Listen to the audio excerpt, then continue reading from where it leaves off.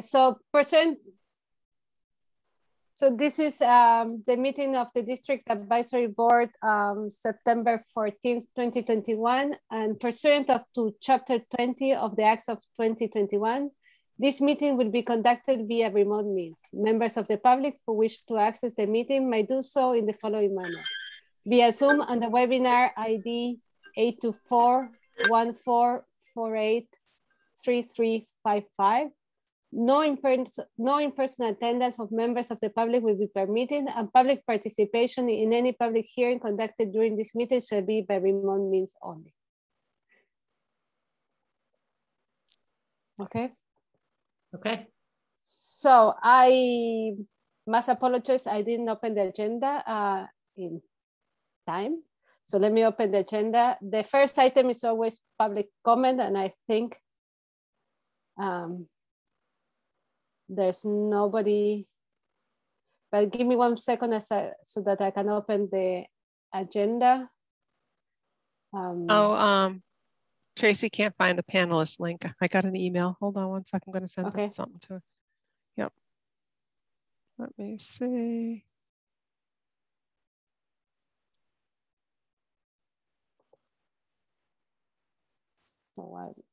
Okay, sending it.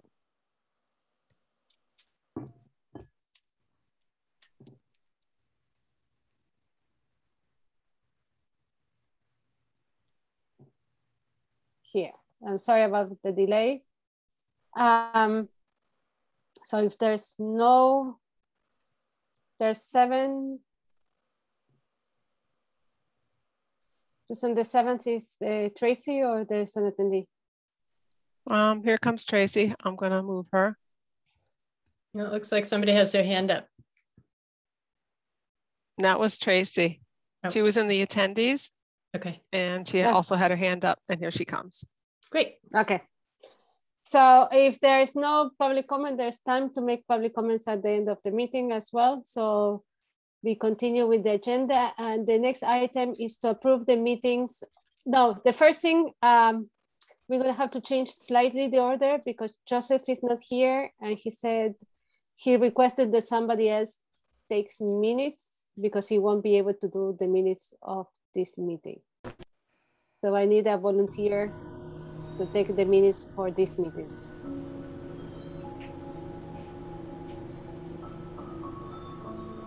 Anyone?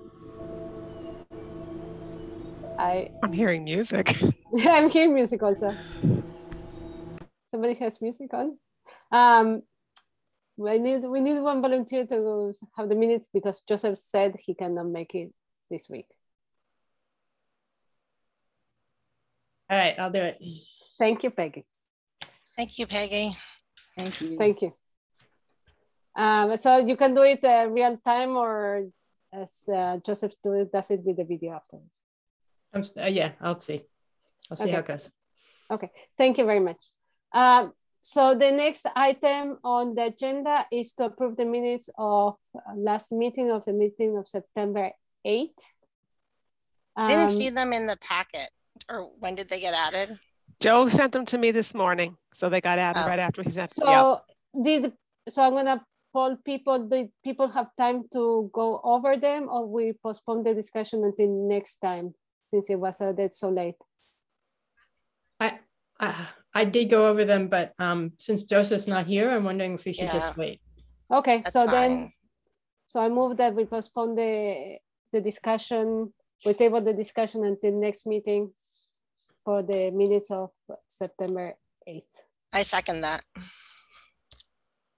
Okay, so Tammy Parks? Aye. I think we have to vote. Mary Blaustein? Aye. Craig Meadows? Aye. Peggy Shannon? Aye. Tracy Safian? Aye. Irene Hovne? Aye. So the motion passes, so we postpone the discussion until next meeting. I'm sorry, I have too many windows open and I have to find the agenda again.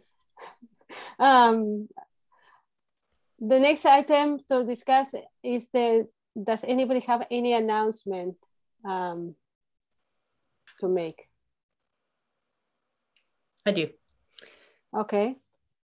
Just very briefly, I was speaking with Mindy Dom, our representative the other day, on just sort of catching her up to where we're at and what we were thinking. And she was well informed, of course, already, and said that whatever support we need or want, if there's anybody we need to, for her to advocate for us and at the State House or anything, that she is ready to do that. So.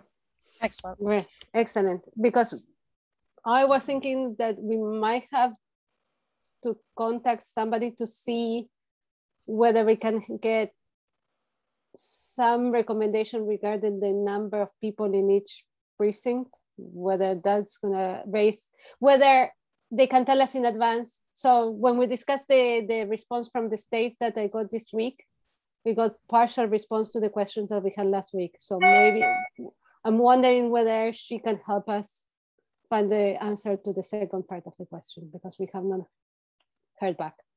Tracy? So I relate a comment to that. So, I mean,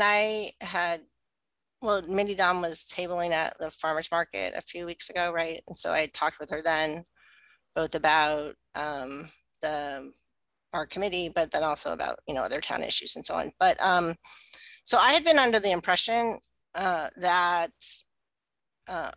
in terms of, our maps need to get voted on and approved by the local election, district review commission, sorry. And I'd been under the impression, just like with the re-precincting board that's looking at like statewide with congressional precincts, that entity like was part of the legislature. But then I realized when I looked into it that the local election district review commission is actually part of the Secretary of the Commonwealth's office. And that was why I asked Sue to just include that part of the state statutes in our packet for this week, just as an information item. Because it's interesting, because some of the correspondence we've gotten from their office like sort of says, well, this looks good to us, but we don't know what that redistricting committee is going to say. So you're going to need to get it approved by them. Like, we can't actually confirm or deny that it's good or not good. And it was really interesting to me to find out how that is composed, that it's basically 3 representatives. There's an appointee from the Attorney General's office. There's an appointee from the Secretary of the State, Secretary of Commonwealth's office. And then there's also an appointee from the governor. And there is a website on the state end, and it doesn't list the current appointees, I don't think. Like, I did find a news article about who the governor's appointee is, but I don't know who the other appointees are. But it's basically this 3-person committee that is like the final approval checking at the state level to say that our districts are okay. So, I mean, I think it's great that Mindy Dom is willing to help us too, but I don't, because it doesn't actually go through the legislature, I'm not sure how much her advocacy can help or not help. I mean, I wish it was at the legislature, and then we could get like her support and Joe Comerford and stuff. But so anyway, that was my take. And also, I just had 2 other quick things. One is that I have to go pick up my child at 6:30, and so I can be in the meeting, but on my phone for probably like 10-15 minutes. So if we have a quorum issue or anything, I can still be. I just won't be video. And also, I was curious, like, is Mike able to attend tonight, or did he have? Mike is gonna be late. He had issues at home, and so he's gonna be attending. No, I was just checking. Okay. I think we can start with many things that don't require him, and then we might have to switch some order. Okay. Okay, great. Thanks. So. Want to let you all know that I have been working on a cost analysis, 10 precincts versus 15 precincts. I haven't posted anything yet because I'm waiting on some answers from some vendors. But just to give you a heads up, payroll alone, normal average election, 10 precincts is about $14,100 per election. 15 precincts would be $24,400, so a $10,300 difference roughly. Voting equipment, 14 tabulators right now is what we've got in the capital plan for the new tabulators that will read the ranked choice voting ballot. We've priced out 14 tabulators, and that's $80,300. And to have that go up to accommodate 15 precincts, we're looking at, I asked for 20 tabulators, and that would be $114,000. So a $33,700 difference to purchase new equipment. And then we'd have like one-time costs for supplies like ballot boxes, election supply trunks, etc. So those will be one-time costs, and that came out to be roughly about, $2,500. And then each time there's an election, we have ballot printing and coding, and the ballot itself for 10 precincts for the printing and coding is $33.36, and for 15 precincts it would be $37.08, so a $372 difference. The only thing I'm waiting on now is programming for the handicap voter assist terminals. We programmed those flashcards that assist people in voting and marking their ballots. It's a marking machine. One good thing is, I checked with the Secretary of State's office, they're checking to see if they have supplies, but if they don't, we can share, because if polling places, if there were 2 and 1, we can share 1 unit amongst 2 precincts. So we wouldn't necessarily have to even get new equipment. So that cost would be the same. So. Well, thanks. I think that will be important to share with the council, like as we go forward with the proposal. Oh, and I will say, just relatedly to, I did ask Mindy Dom recently just about, given the fact that there is more early voting now and so on, if the legislature, if anybody at the legislature has proposed increasing the maximum number of residents per precinct, like beyond 4,000 people. And I never heard back from her on that, but I mean, that would be a question, to ask at the legislative level. Because I would think long term they might change it, but it might not be. I think at this point it doesn't, definitely not within our time frame, but like it's not within our time frame. And yeah, again, exactly. I think the issue about the 15 precincts or 10, I think at this point we have certain commitment to go with 10 precincts as long as we are told that that would not be allowed.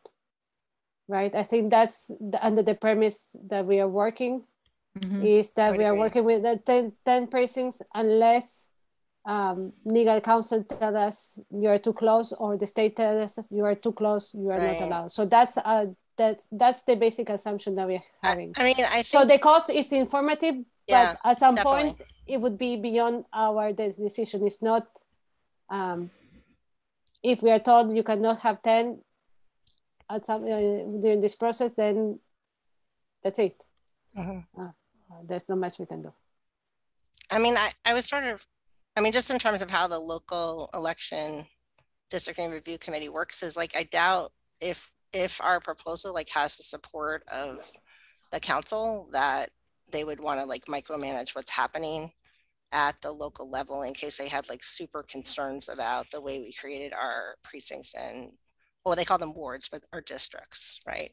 I just like, there's 351 municipalities in the state, and I don't think that they'd want to get involved in local decision making unless they thought that there was a major issue, personally. But I forgot, we had one email that could have counted as public comment. I don't know, it was added this afternoon. So I'm bringing it to everybody's attention because it was added this afternoon when we got, as soon as we got it, we added to the packet. I think maybe that's, so I just want to make everybody aware about this email. Could you just do a quick recap of what the email said? So the message was from Mandy Jo Haneke. I want to say her name properly. And essentially is that it's asking that when we're making the precincts, we also think how the districts would be built. So this asking because the district building, what they're considering is the district building has an impact on the maps and how voters perceive the maps. So to go beyond the precincts and look at also put information about district building. How would each map have an impact on the possibilities of district building? That's my thing. Yeah. Okay. Thanks. Okay. So Is any other announcements, Mike? Yeah, so my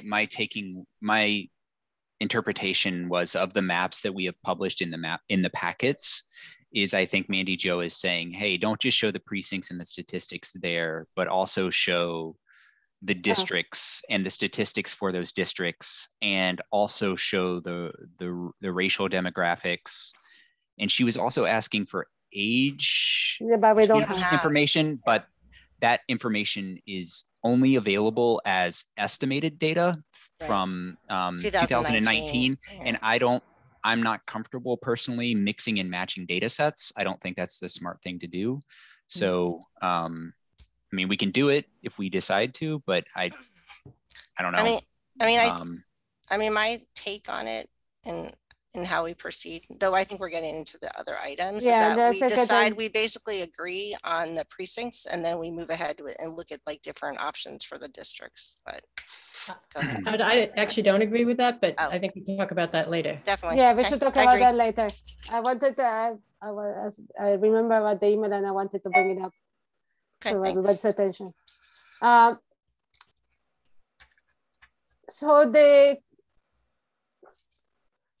So we have a general updates. I think part of all of this is part of the general updates. Tracy, you had asked to put this the item separate as general updates. I mean, I think that was before when we didn't have any. I mean, it's a little bit redundant with announcement. We can maybe take off one of the items or something. Okay. It's just... So the update with the communication of the state, that's a separate item. This was, I sent, Craig, you have a... Well, I saw that Tammy had her hand up, and we keep on talking over each other. Can we just put our hands up when we want to talk, and you can recognize whomever? Okay, yeah, sure. Marlene? I don't know if anyone else had difficulties reading some of the documents in today's packet. I had difficulties with 2 of the PDFs. It told me that I had to get an Adobe Reader, which I had, and I'm working with Macs and Apple products, but I couldn't open them. It was the Mandy Jo email, and then it was the email from the state. Yeah, we did talk about that. Okay. No. Peggy? So Marilyn, yes, we were talking about that before you came in. Lots of us are having that issue, and Sue is going to see if there's an easy fix for that. But I can tell you what I did to get around it, which is that, because I also had Adobe installed, I downloaded the document, opened Adobe, and then opened the document. Okay, I wasn't able to download the document, but fortunately my husband was able to do it right. He printed them for me. Okay. It was frustrating because I was able to open the others. Yeah. Yes, it is frustrating. Yeah, but I think you have to have Adobe. So if you don't have Adobe. No, I've got Acrobat. I mean, I've got the reader. And okay. All, so that was like, yeah, I have this. Okay. It asked me to install the app, and I realized afterwards, I already have those apps. Who's got the music? I think it's a back compatibility issue with new version versus old version and how it's saved. Okay. But maybe not. Tammy? I just wanted to say that in the meeting packet, I don't see Peggy Shannon's map in there. And then I also see that Mandy Jo's letter does not mention Peggy's map. And so I guess I'm requesting that Peggy's map be added to the materials for this meeting. Okay. I see Irina and Tracy's maps, but I don't see Peggy's. Okay, I'll do that right now. Yeah, so that was an oversight. So the maps that are in the package are new maps, are different versions, not the ones from last week. Okay. Okay, yeah, so but we can bring in all the maps, the Peggy's map from last week as well. Yeah, I just think it would be good if you're going to have them, just have all of them so that it doesn't look like that one was left off. Yeah, I'm sorry for the oversight. Thank you. Yeah. So based on the conversations that we had last week, I sent an email to the state requesting, asking 2 questions, whether with the maps that we had last week, whether they would be suitable considering they would be suitable, and whether the issue about being close to 4,000 would be an issue.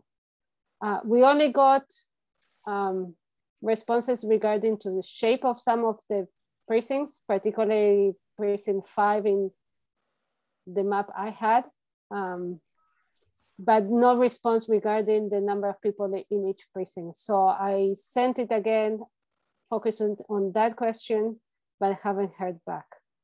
So I re-asked, I focus only on that question, but I haven't heard back from the state. So based on the comment that we got about the shape of one of the precincts, that's why I created a new map, a new version, trying to a little bit address a little bit of the issue with the map I had created. Okay. And I hope to hear from the state regarding the numbers. But I think the issue was they didn't want to commit and say, yes, everything's okay, or no, they won't. They say they don't decide that it's gonna go to another group. So they only can advise and maybe raise some flags, but that's it. That was my take on the email.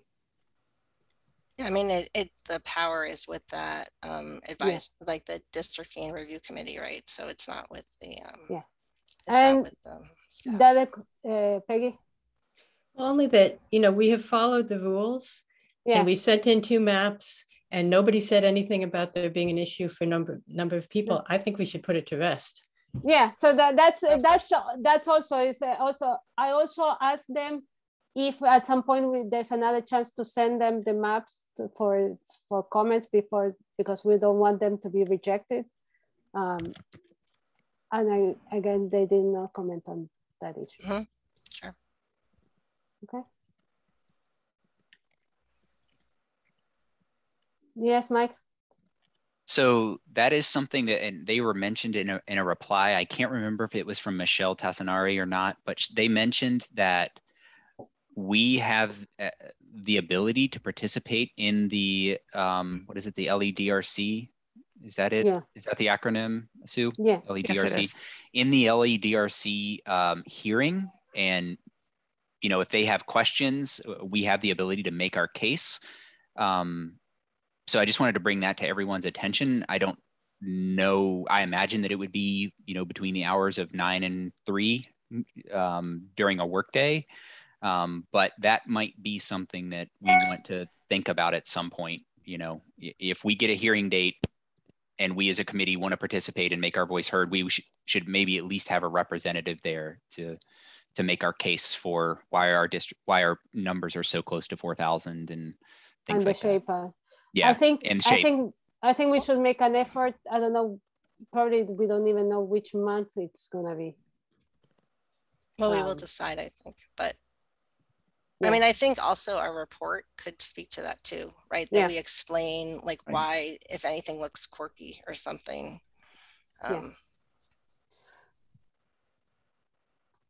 Okay.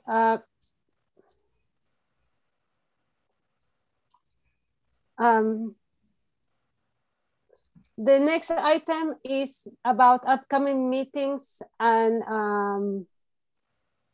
timeline. So I sent when it's good poll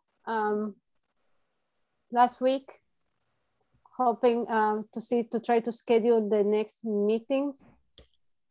And I have very few responses, but it seems that at least we can have 2 meetings scheduled. One is on a Tuesday, the September 28th at 6 to 8 p.m.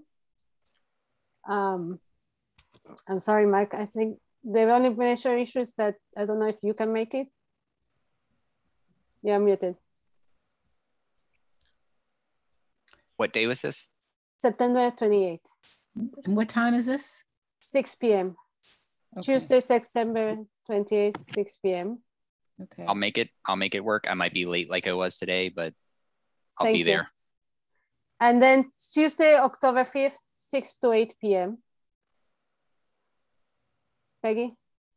Only I noticed, I don't know if anyone else got the email from Heck that she is not able to make any Tuesday meetings. And I appreciate that we may not be able to schedule around her, but I just want that noted.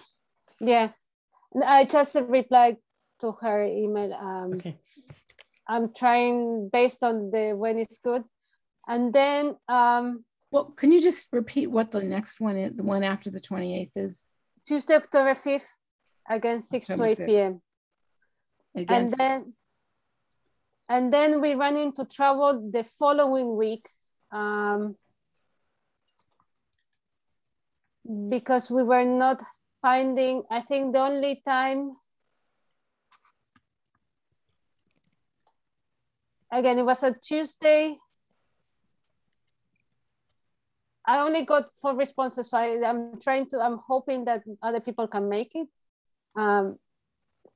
That Tuesday, the earliest that we could start is 7 p.m.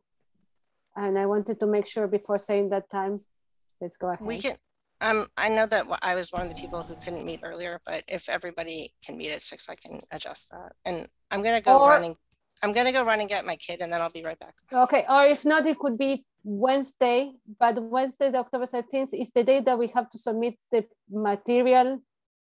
So the material for the council has to be by Wednesday, October 13th. That's the day they wanted to have. They need to have it. So that's why I wanted to have a meeting just in case last minute. I wanted to have it on October 12th, if possible. Okay.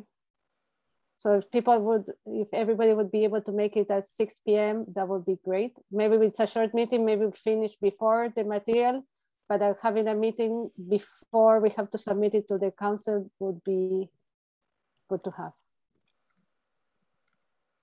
Okay.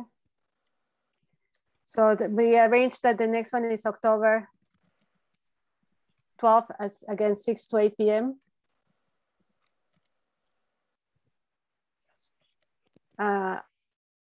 And hopefully we don't have to make any changes after submitting to the council when they go over it after the 18th. Okay. The other,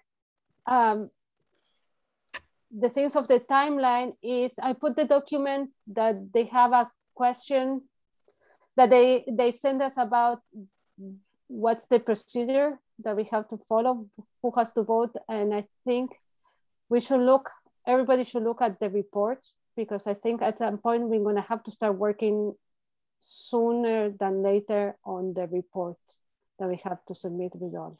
To justify, we're gonna have to be justifying all the decisions that we have made in creating the maps.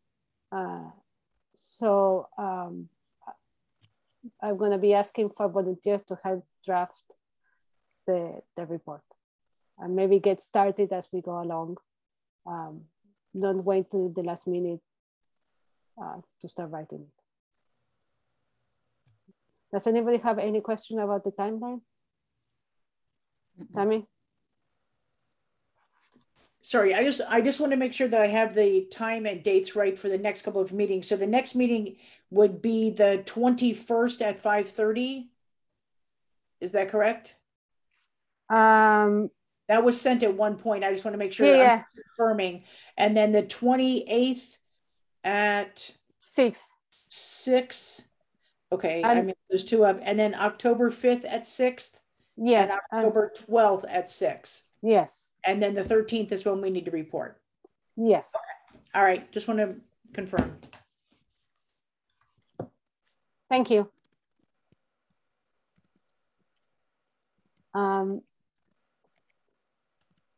Okay, so the next item, it's about rules and regulations. I have one item I would like to bring up. We are going so fast with the timelines, we only have a week, and it's usually when the work gets done is over the weekend. I'm sorry, Mike, he gets to put the maps together on Monday or sometimes even the weekend. But I don't know if people would be okay to ask that emails be sent, that if there's public comment that is going to be sent by email, to be sent by Monday night or the night before the meeting. So there's a list.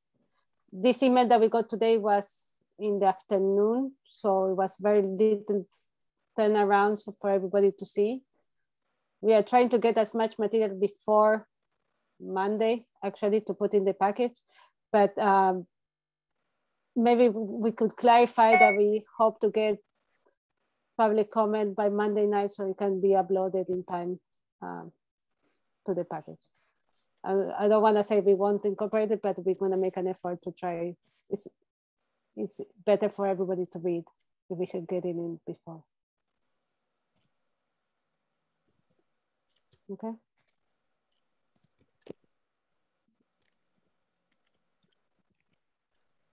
Okay.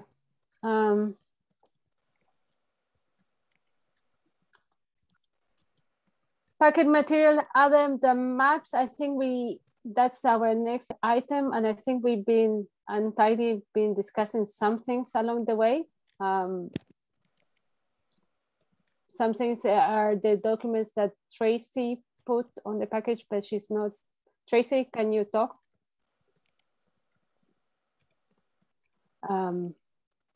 She put some, she has to upload some information regarding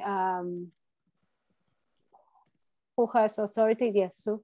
Yeah, I can talk for her because she asked me to put it on there. So basically she, just let me go there. It's in the reference materials. Oh, hold on one sec. It's MGL, here it is. Yeah, it's in the reference materials for all meetings. It's under that board, that packet folder. And it's MGL chapter 54, sections 1, 2, and 4, which is what it states in our charge that we are having to abide by. And so that's what defines how to re-precinct and all of the different parameters. I think she wanted to put it in there because it says no more than 4,000 inhabitants. That was her main purpose, but so it's in there for reference. Okay. And the other material that I mentioned in the past is the frequently asked questions regarding re-precinting that I mentioned that tells all the steps that we should be taking and how, and here it talks about the LEDRC that they're gonna be voting after we submit. They're gonna accept or not accept our maps after we submit them. So we might have, we might have to change them if they don't accept our maps at a later stage. That's my take of the document. But the town has to vote and there is a standard material. Mike, do you have the material? What do we have to provide the town council that they have to vote on? They say they came in the packet. But what do you mean? I'm sorry. They have a standard wording for what has to be voted on. I'm not familiar with that. Okay. If you can track with the material that you got, what they say on this, this frequently asked questions, they say that in the package get a standard wording of what needs to be voted on. Okay. The motion. So I think that we're gonna need this to provide it to the town council when we submit the material. Right, I'll look at it. Okay, thank you. I will too, help Mike. Any other comments Thank you. regarding the material? No? So our next item is maps. So right now on the table, we have, I believe, 3 maps with 10 precincts, 10 possible maps with 10 precincts, the one that Peggy made. The new version, the version I sent to, they're actually 4 maps. The version I sent to the state that they had raised some objections to one of the precincts. The new version I created and the new version that Tracy created. So there are actually 3 maps that we could consider and we could make changes. One of the items I would like to see based on the information that Mike put together about some demographics is any of this map splitting communities when we are creating the maps. The idea would be not to split communities and have, that's part of one of the districting norms that we have to make sure that we are not splitting communities apart, communities of interest. The question I have for everybody is, do we consider students, so because one community of interest is students, right? So do we consider that and we group students in one district or in precincts? Or so to which extent, yeah, Peggy, so I try to put the words, to which length do we consider students a community of interest and we try to group them together? Peggy? So to speak to that, I would say that students in our town have a lot of diversity because we're not talking about just undergraduates. We're talking about graduate students. Many of them are from other countries. So yes, I think it's a really good question, but I am not that I'm less concerned about that community of interest than some of the others. Yeah. Okay. So, but go ahead. Okay. Now, Marilyn. I was also thinking about students because, you know, they are a diverse group and it's going to become increasingly diverse if you look at the trends at the university, but it's also a very transient group. So the students who are here now are not necessarily, you know, there's a lot of turnover. So it's going to be a different set of students, particularly in the residence halls, than are here this year or who were here in 2020. And as Peggy said, you know, we've got graduate students with families who may have more of an investment in the community because they have kids in schools. So I think we do have to consider them to be a diverse group in many ways. Rather than lumping them all together because they're different and they would, you know, for many reasons, they're different. Other than for many of them, they're a transient population. Okay. No, I wanted to put it out. I don't say in one way or the other. I wanted to have, I think one of the issues that we're going to have is when we are writing the report, I think we're going to have to justify when we are building the precincts, whether we are splitting the students, some of the students, because we could have 2 or 3 precincts that are just students, right?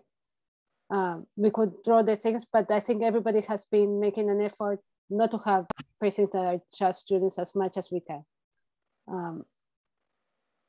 So that's the I think we're gonna have to have some language to put in the report why we build the precincts the way we build them.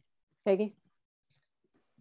So I wanted to speak, I agree with you on that. I wanted to speak to something that Tracy brought up earlier. And I think now is the time to do that, which is that we've been drawing these maps with 10 precincts and we're maybe getting ready to discuss them. But I really think at this point, we need to start thinking about districts.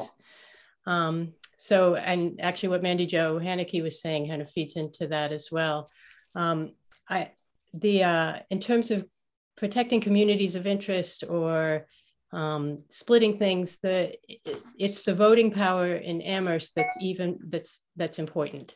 Yes, the districts, I mean, the precincts are important too, but they're not nearly as important as the districts. So I feel like what we should be doing at this point is considering what our priorities are in terms of how we draw the districts. And I actually have 8 criteria that I think that we could discuss, you know, we can think about whether they, you know, our priorities around them. And then use that looking at the maps. We can use those criteria to say, okay, do any of these maps work with the kinds of districts that we want to have? So for example, like with Irena's maps, it was clear that you were making a lot of effort to distribute the students throughout into every precinct. But actually we don't need to do that. What we need to do is, because we can combine 2 precincts into a district, we don't have to worry so much about making sure that there are students in every precinct. We want to make sure there are students in every district. So that's why I think at this point, we could look at what's important to us around districts and then apply that to the maps. So would you like to hear my criteria? Go ahead. Oh, Tracy, and then Peggy, you go the criteria. Do you want to answer Yeah, to Peggy? I think I think your criteria are important. I guess my thinking about it was that we would do something similar to the way the Charter Commission did it. Is that, I do agree with your point that the precincts matter, in terms of creating districts. And one of the things that I think each of us who created the maps were doing is we were trying to make sure, for example, that there were like different connected points so that we could have different options for the districts. My thinking on it was that, we do have 3 maps, and we can each speak to the maps that were created. And I know, Peggy, like you had said that your map was somewhat based on the current precincts. And I think that I based my map predominantly on the current precincts, and also the looking at what you had done too, and sort of comparing. And I ran some statistics in terms of like under your maps, or under my maps, like how many of the census blocks change precincts. And just, in terms of, and you could also look at that like at a district level, under different district proposals, how many are changing districts, and how many are consistent, and, are they sort of making sense? People don't, I noticed, like after the last meeting, I noticed that, some of the ways that districts, the precincts had been drawn, like for example, that a number of the elected councilors who are currently on the town council would be changing precincts. Not that that's like a major factor for us, but even in terms of getting council support and also public support, people, they often resist change. And, if we're doing something super different, like that might be harder to get approved. So I was thinking about it, like, I know with the Charter Commission, what Mandi Jo did is she took the current precincts, the precincts that were there then, and that she came up with like the 8 different, she actually did it, and she did it, I think, with like colored pencils or crayons or something. She had like a blank map of Amherst, and she drew, and I think that was in one of our initial packets, she drew the 8 different configurations you could have to create the 5 districts in Amherst. It was very low GIS, just to show like the different options and so on. And so part of my thinking was that we could follow a similar procedure for us, where it is important, in terms of the way precincts are defined, it is important to have commonality, because, over time the districts can always change. Like the next chart, the next DAB could always change the district. So I was thinking that we could do something similar, that if there's a version of the 10 precinct map that we agree with, or like we could use that as a starting place, and then do something similar to what Mandi Jo did in terms of coming up with all the different potential configurations of districts, and then deciding which to pursue using things like your criteria and so on. So I don't feel like we're super far apart. I just was starting like with the districts, with the precincts as the building block initially. So I wanted to make a comment. This is as I think I took completely different approach to Peggy and Tracy to building the maps. My thought, and then we can go back to Peggy to your criteria. When I built the maps, my thought was the previous precincts were built when there was a different type of government in town, right? All the precincts, so that was when it was 10-minute town meetings, and what was important was the precincts and the districts came later. Right now we have a different form of government. So what usually matters for elected officials are the districts, but the underlying there are the precincts. But I'm not so attached to keeping everything the same, because the form of government has changed in Amherst considerable. So I think that that's a perspective that we, yes, there's some attachment, but everything's going to change, because many census blocks has changes. For many people that are going to change, and the boundary is going to have to change. So I'm not as attached to things, because the form of government has changed in Amherst. Marilyn, and then Peggy, I guess, going back to your criteria. Yes. So I think I agree with you on the precincts, but I think we do have to be mindful of the districts because that does define, you know, our representation. And I mean, to some extent, the precincts define where people vote. And I know that for some people, if they vote in a different location, that could be problematic for them. But I think we probably want the districts to be as similar as possible to the districts in the last census that was proposed by the last redistricting committee. Because I think one of the guidelines is that you want it as close as possible to conform to the former district boundaries. That is not one of the. Well, I think actually one of the criteria used by the last committee was that the redistricting would minimize changes to the existing precinct boundaries as much as possible. But again, it was the same type of government, right? The precincts. But what I'm suggesting is not necessarily precincts, but districts, since that is how we're defined now. Okay. Tracy and then Peggy. So, to Marilyn's point, so that was one of the criteria of the 2011 districting advisory board to follow the precincts from the year 2000 that were created in 2001. And so I think, and that we could say that that is one of our main criteria too. I think it is something to consider. I don't know if I would say it was like the only thing to consider, like the priority to consider. But one thing is if each districting advisory board says we want to follow the boundaries as close as the last districting board, then, you know, over time, if 2011 group was following the districts that were set in, the precincts that were set in 2001, and now we're saying we want to follow the precincts that were set in 2011, like over 20 years or even a longer period of time, we're saying we want to perpetuate the precincts as they were created earlier. And so, I don't want to, the reason I ran some of the numbers is I don't want to completely upend everything and create completely different precincts.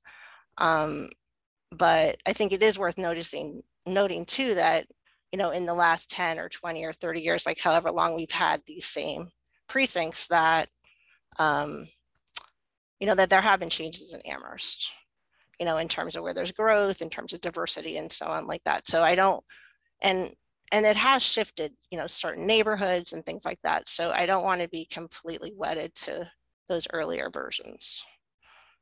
But I mean, in terms of the map, you know, one of the things I was thinking about is, you know, if I don't really like some of those long precincts, the ones the state were asking about that Irene had created, where you'll have a district that will go, a precinct that will go all the way from, like, you know, the south end of Amherst, like Bay Road, like all the way up to the center of Amherst. And, you know, if I lived in that zone, not just in terms of where I vote, but also just in terms of who's representing me, because the population density is so much greater in the center of town. Like, and if I live on Bay Road, I want somebody sort of in my neighborhood or my part of town to be my representative.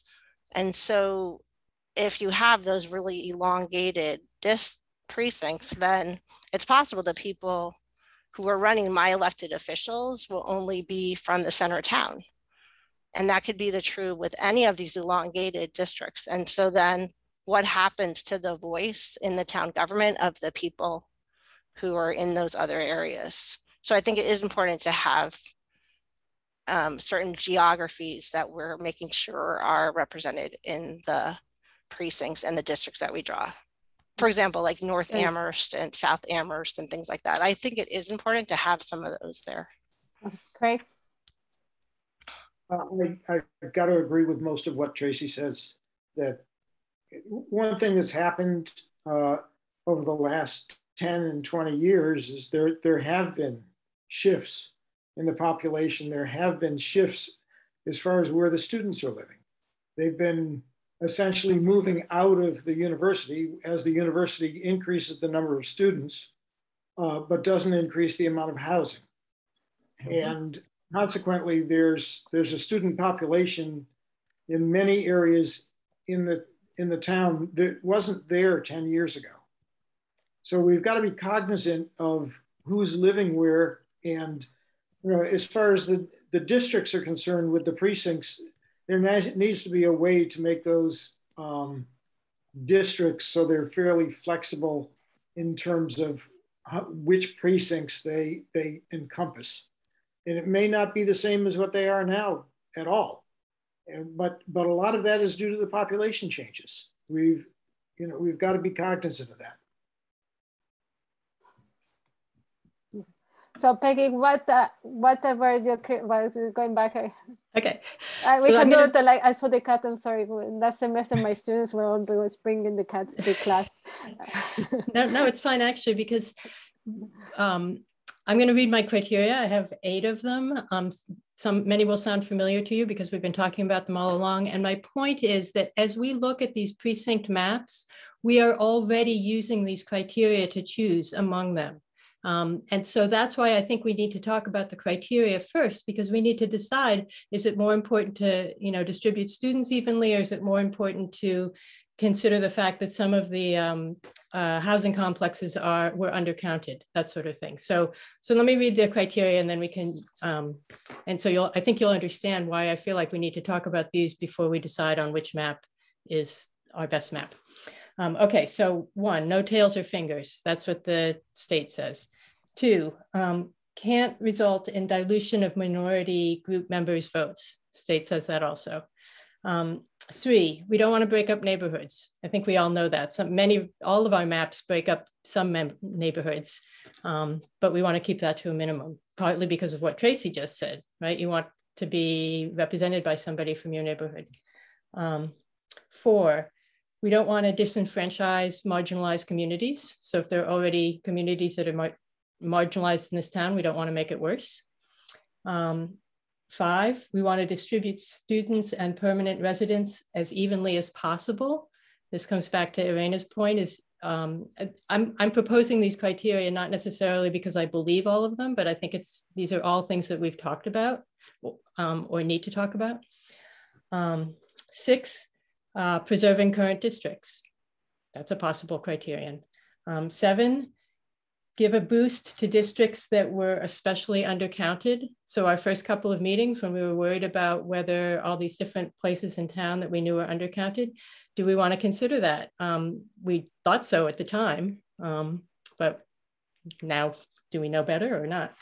And finally, do we want to give a boost to districts that contain communities that have been historically less represented?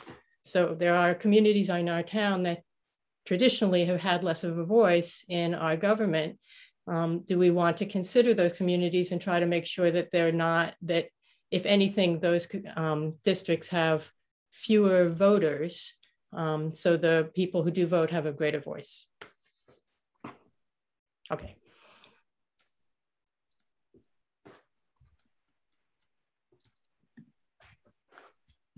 Can we comment on Peggy's? Please. Or what do we want? Okay. I think your list is really good.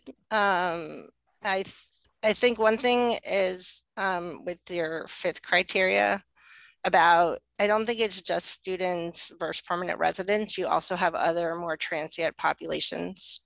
As Marilyn was saying, students are not just a monolith, that you also have graduate students and you have people in low-income housing and things like that. So, I mean, you can, and I mean, some of those populations are most transient too. So I wouldn't just make it students versus everybody else. And also there are students who are really invested in our community. And I guess with the idea of preserving the current districts, like I don't feel that wedded to that personally. Like when I go back at what the Charter Commission looked at, I mean, I feel like there were, they did the analysis, and they did the analysis based somewhat on voter turnout in different areas, how competitive races were and things. And they were trying to they were trying to make sure that different groups would be represented too. But looking at their analysis, there were some other pairings that they could have come up with that were pretty close, you know, in meeting their criteria too, and they decided to choose one model. So I'm not sure we have to choose exactly the same approach. So one thing I've been thinking about, you know, just in terms of the variations of the different precincts maps is, one thing is like, you know, we talk about the different parts of town and including different voices, but do people feel like if we were to combine certain precincts geographically, like are people more tied to being in the same, as in creating districts, is it more important to have people in districts with like people, like to have precincts of like characteristics? You know, for example, like could we create a minority majority district or something like that, where you have like two diverse districts together, two diverse precincts together in a district, versus like say, you know, we have parts of town that are more rural. So does it, even if those rural parts aren't adjacent, you know, aren't super close to each other, like does it make sense to have, you know, the higher density precincts be together and like the more rural be together too? I mean, it's all about like how people identify. Like, is it more important that South Amherst be together, or anyway? So those are some things I was thinking about. I have a comment regarding that as a member, not as a chair. I think that has an impact on the voter turnout, has an impact, because if you have our representation in the farmer government right now, we have 2 representatives per district, and if we group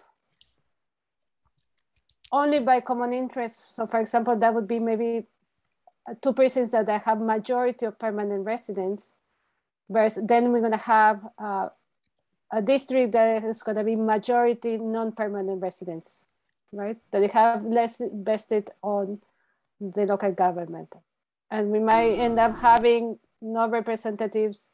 This is hypothesis. We might end up having no representatives for one district that is majority non-permanent residents. That might be a big assumption on my side, but that's something to consider. Dee has her hand raised.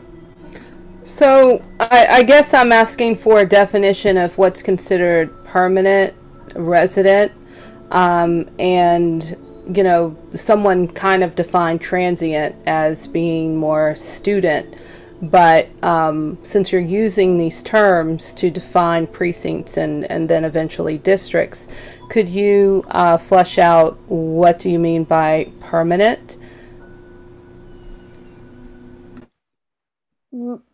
My take on permanent is usually year-round residents that they have a vested interest in the community. Sometimes students, as somebody was saying, students are here 9 months and they might not come back. They most likely, maybe they are living completely different precinct next time. That's what I'm saying. Transient population, somebody that doesn't have a. So I guess I want to just ask for clarity as I'm listening, because although I do appreciate Peggy providing these criteria, and then Tracy trying to ask some critical questions, it might be of use to also have some working definitions, because on one hand you're talking about dividing the precincts geographically in some way, and then on another, based on certain assumptions of who these populations are, transient, you know, equal to student population, or is transient equal to graduate students? Is transient equal to, you know, renters as opposed to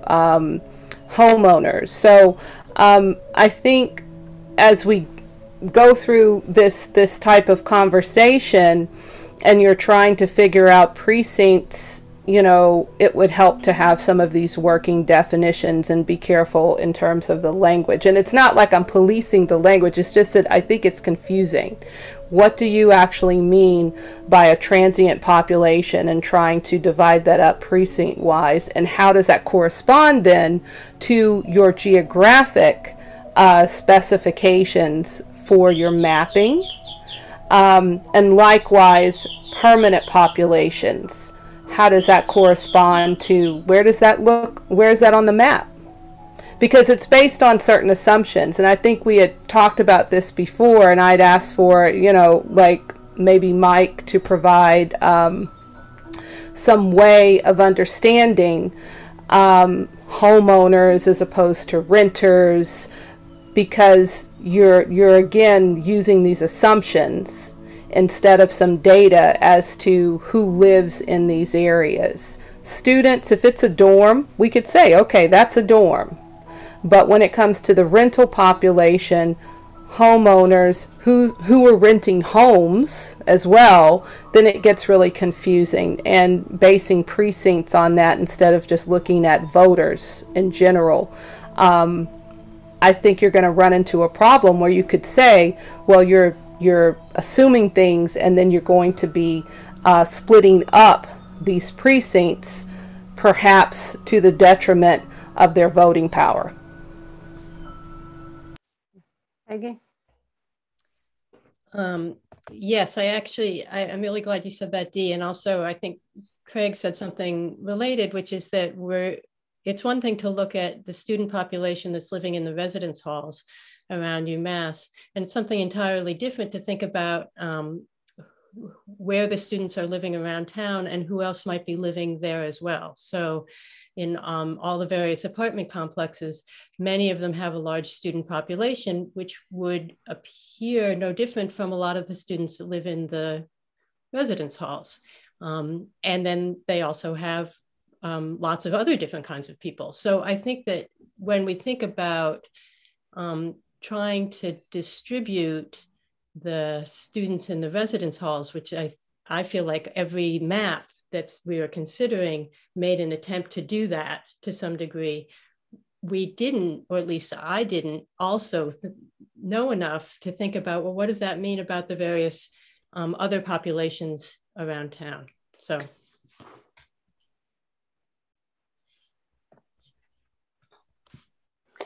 Can we, so to look at data, so do we have about voter registration statistics by precincts? If that could inform us. In voter turnout and things like that, right? I think voter registration, I don't know if voter turnout, I don't know, but at this voter registration, that would be an indication of transient, somebody that does not even register with the town to register in town. I don't know if it's a good definition. I'm asking Tracy and Sue. I think that Sue and Tracy. So, I mean, I think one thing with our precincts, and I think we don't really have a lot of choice with this, is that the greatest population density is in the dorms, like particularly the UMass dorms, but the dorms are not neighborhoods, right? And so each year, students will change dorms. I mean, and I know I've been an election worker, right? And it's actually pretty unfortunate that the town census is done in the spring and the elections are in the fall, and by then the students have moved. And so those are not, I mean, those are, groups of people living together, but they do not have a neighborhood type identity, because the next year they'll be in a different dorm. Unless, I don't know how many students opt to stay in the same dorm like year after year and say, like, this is my identity, I'm a Southwest resident, but I don't think it's that many. And so those are different than the other areas with population density, like such as the housing complexes and like other neighborhoods. And I mean, you could have tenants there who live there for years, right? I mean, some of them are students, but then some of them aren't. And some of them are long-term residents in terms of living, I don't know if anybody's permanent, but in terms of living in Amherst like year after year and being engaged in Amherst as a community. And so I feel like we do need to balance it somewhat, just in terms of that. So, I mean, I think, you know, in terms of our definition, we do want to focus on neighborhoods and also look to a certain extent about engagement, right? Like if there are certain precincts or districts currently like that really do not necessarily have as much engagement in terms of voter turnout or even registration in terms of being actively involved. I mean, I know that there's reasons that that's the case, but at the same time, we don't want to set up certain districts to sort of fail and not be able to even find people to run and things like that. So it is a balance, I think, between, I mean, I had brought up the issue just about clustering like similar types of precincts together, like similar demographic precincts together, just because I was wondering if that would give more of a voice. Like, for example, I've been concerned ever since the precincts were created originally about South Amherst a little bit, and that precinct 7 was matched with precinct 8. So to me, like precinct 7, they vote at Crocker Farm. It includes all of East Hadley Road. It includes, you know, some other apartment complexes and so on. And they have lower voter turnout because they have people who do not necessarily stay in Amherst as long, and have other reasons for not being as engaged as other people. But then to have it matched with precinct 8, which is like voted the Munson and includes Applewood and includes, I remember when we had town meeting, in order to get elected as a town meeting rep from precinct 8, you had to have hundreds of votes. You had to have like 300 or 400. It was always crazy to me because I live in a downtown precinct, and for me to get elected to town meeting, I had to have like 5 votes or 6 votes. And so I always wondered whether that was the best way to combine those two, precinct 7 and precinct 8. And would the people who live in precinct 7 be more empowered if they were matched differently? So that's always been a concern for me with the current precinct renderings. And so that was one of the things I was thinking about, whether we would want to draw it differently. Sue, and then Marlene. So I was going to say 2 things. Yes, you can look back in the town records and see the voter turnout of all the different precincts, but traditionally in the last 15 years, precincts 1, 3, and 10 have the lowest turnout constantly. Yes, 2, 6, 7, 8, and 9 are always the highest, and 4 and 5 are pretty good showing. But I can request through the state voter registration system at any point there's reports and there's extracts, but I can get like how many registered voters per precinct, if that would be helpful, you know, as of the moment I requested. So I can do that if you think that would help. Yes. Yes. Okay. I think it gives us an idea, so it gives us a picture. Thank you. Marlene? A couple of points, and just something to think about. So when we look at these districts or precincts, you know, I live in a residential neighborhood. It's primarily owner-occupied housing, but we have a number of kids who, you know, they're counted in the census, but they aren't old enough to vote.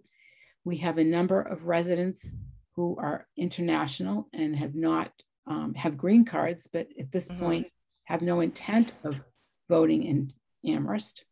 We have residents who have moved recently to the area and are not registered to vote. And we also have a handful who have been here for a while, but because of their work situation are registered in another state. So, you know, it's really hard to say what in many of these cases, they're engaged in the community because they have children in the schools or will have children in the schools.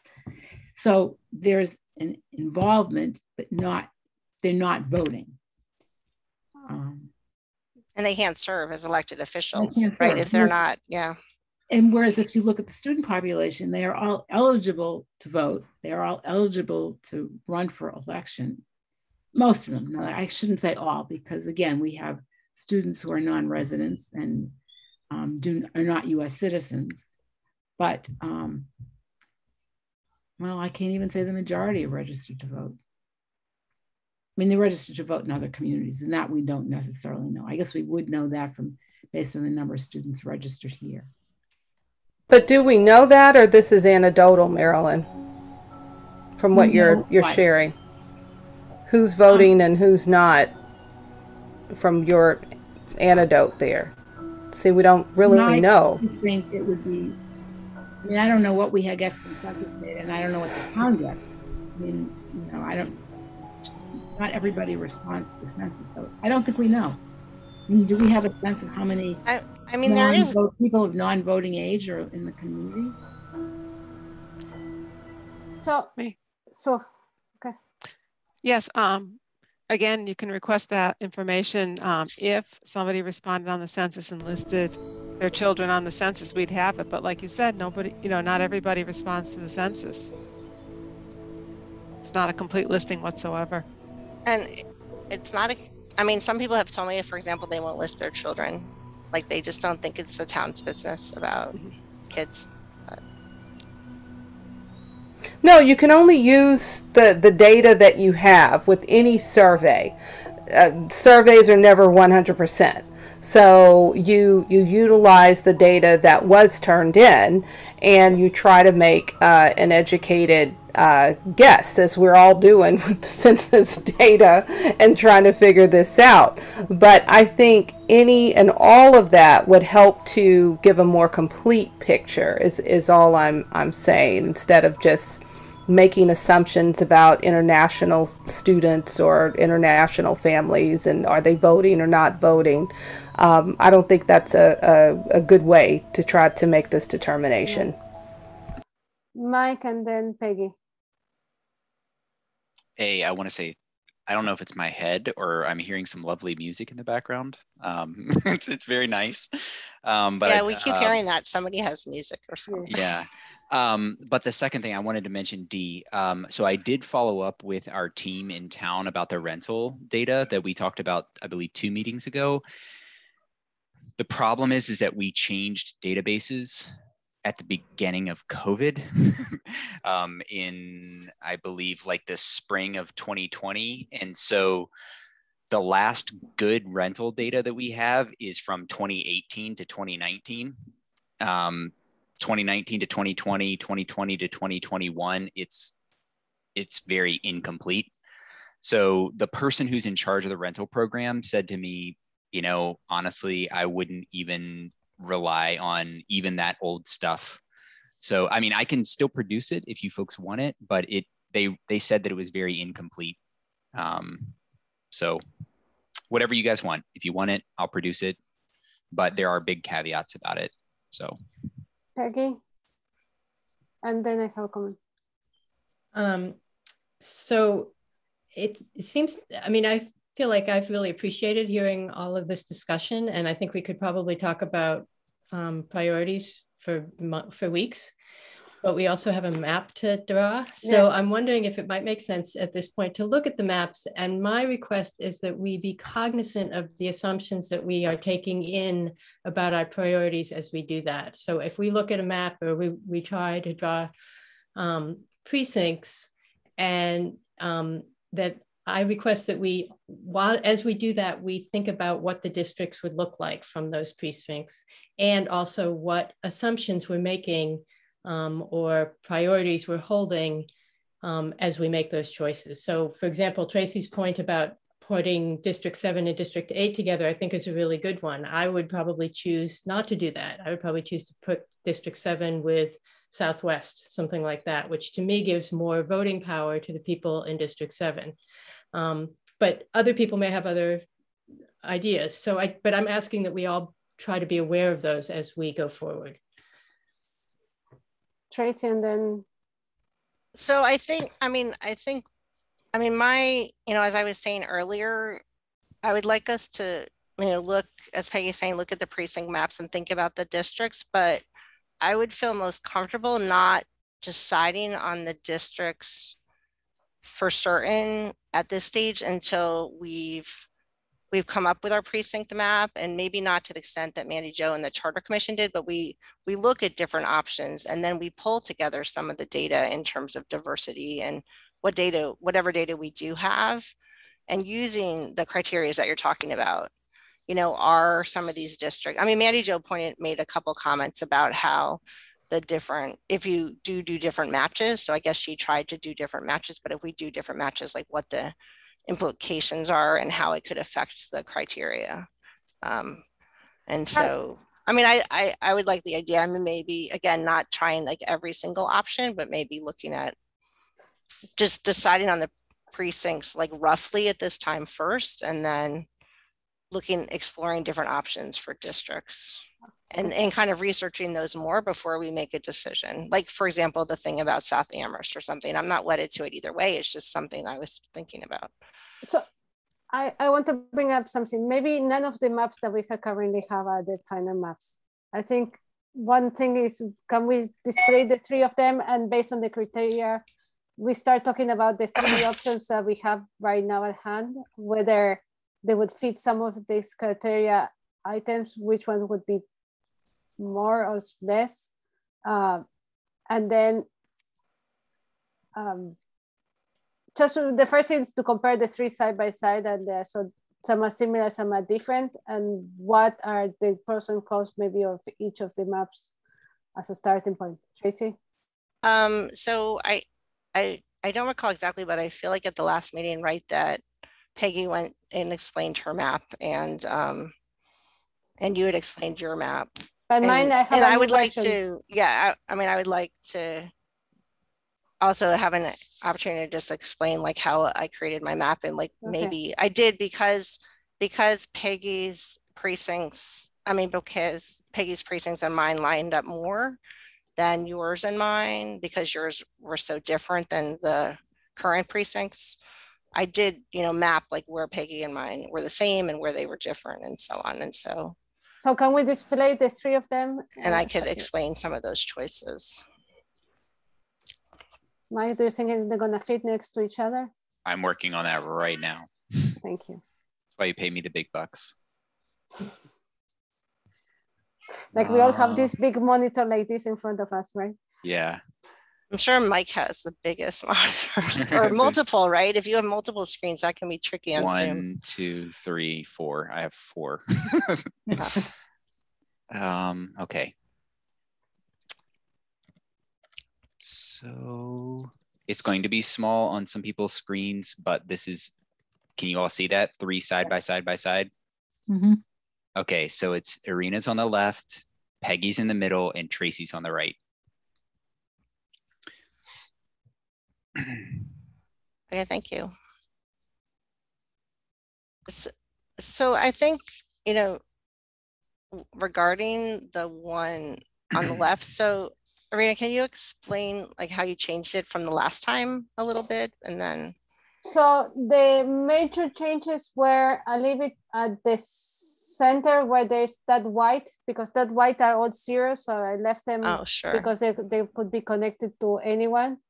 There were concerns about precinct 5, that is the cream color, maybe. This color? Yes. Right. That was too long, so I tried to shorten it and try to keep communities, as much as I could think, communities of interest. So that was essentially what I changed. It was mainly change this one and rebalance everything so that they match. I tried as much as possible.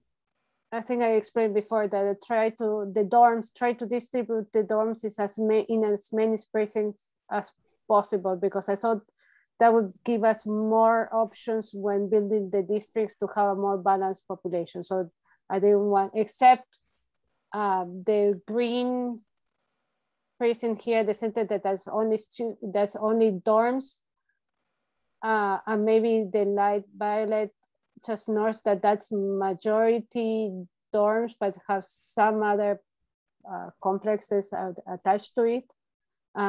All the rest is a combination of balance between dorms and non-dorms. That's what I try. Except again, maybe the pink. This uses all. I made the effort of grouping, make sure that the complexes on East Hadley Road were belonging to the same precinct. That was my thought, because okay. So I wanted to go in circles so there could be different matches, trying to create as many possible combinations of that we could have different districts based on different criteria. So depending how you would group these ones, you could have very elongated or more wider and shorter, depending how you group them. That was like the blue could be matched with the center of town, or it could be matched with the southwest precinct. That was my logic. Okay. I had a big, I thought to remember that particularly on the southeast and center of town was where there was much bigger voter turnout. So I wanted, I had a view, I thought if they were split, they would have more voices because they would have, if they don't have only one representative, two representatives, if they're all not group in the same district, they might have a bigger voice in the government. Maybe that's not the way to. So can we just, so in terms of how far north these long southern districts go, so they go, if Mike could just explain. So is that Strong Street? How far north is that? So this peach color goes all the way to Strong Street. Okay. Yes. Yeah. This goes Triangle to Prey Street. The purple goes to Prey Street, right in the middle of downtown. Yeah. So that one is a pretty long one, I must confess. But population down there is very, the last census blocks covers all the whole South Amherst, and it's 178 people, I believe. Right. Yeah. Okay. So that's why I was okay.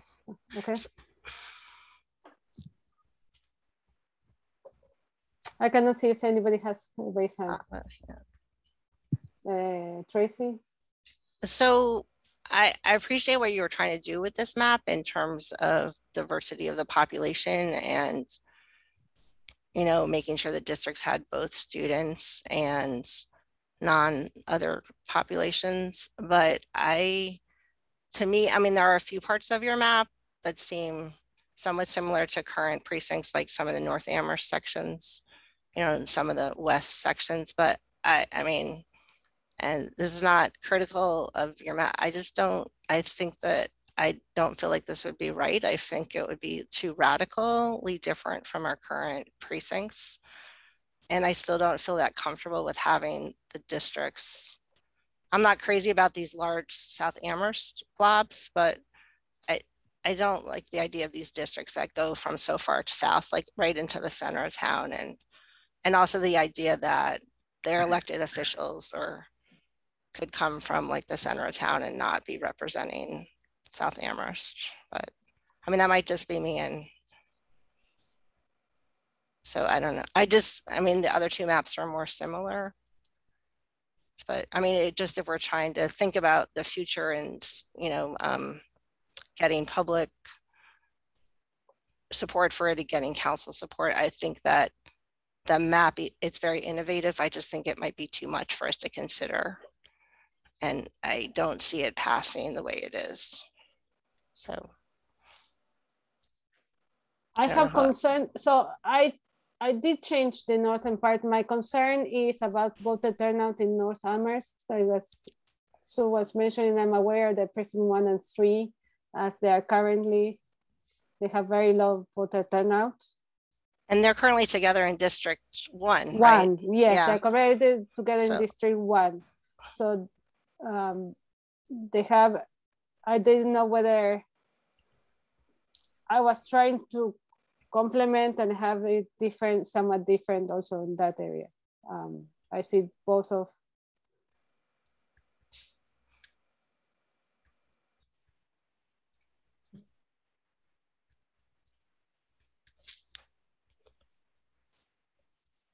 So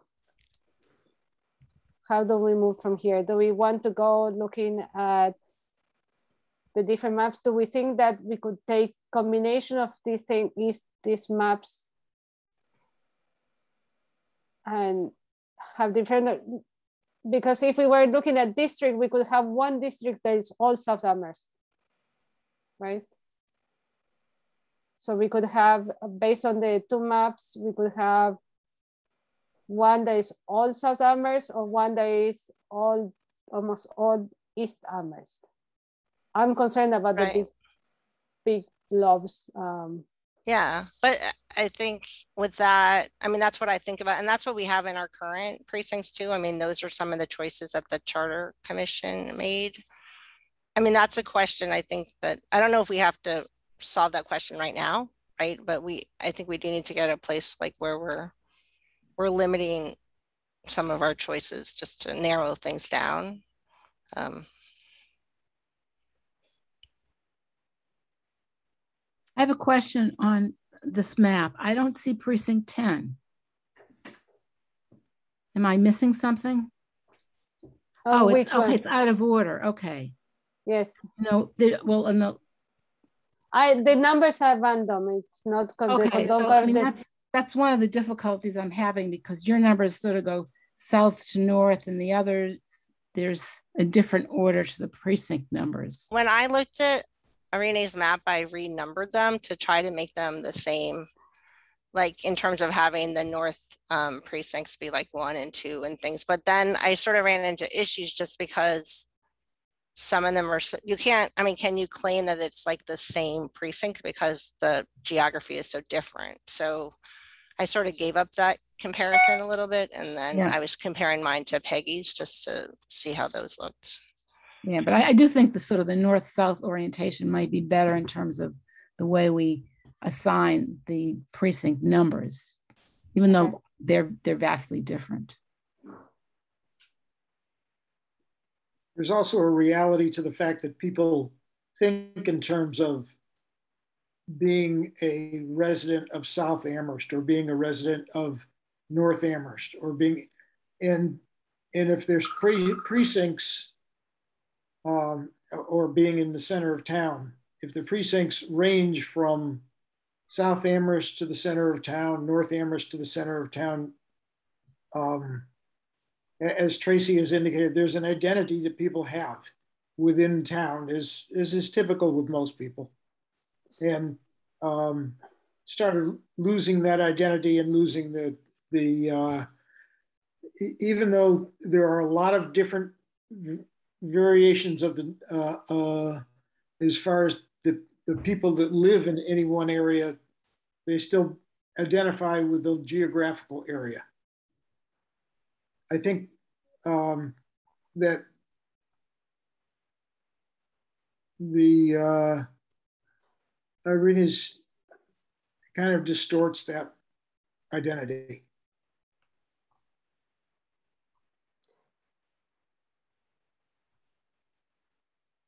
I would be interested in hearing Tracy's description of her own map. Could we? Okay. Would that be okay to get that now? Yeah, sure.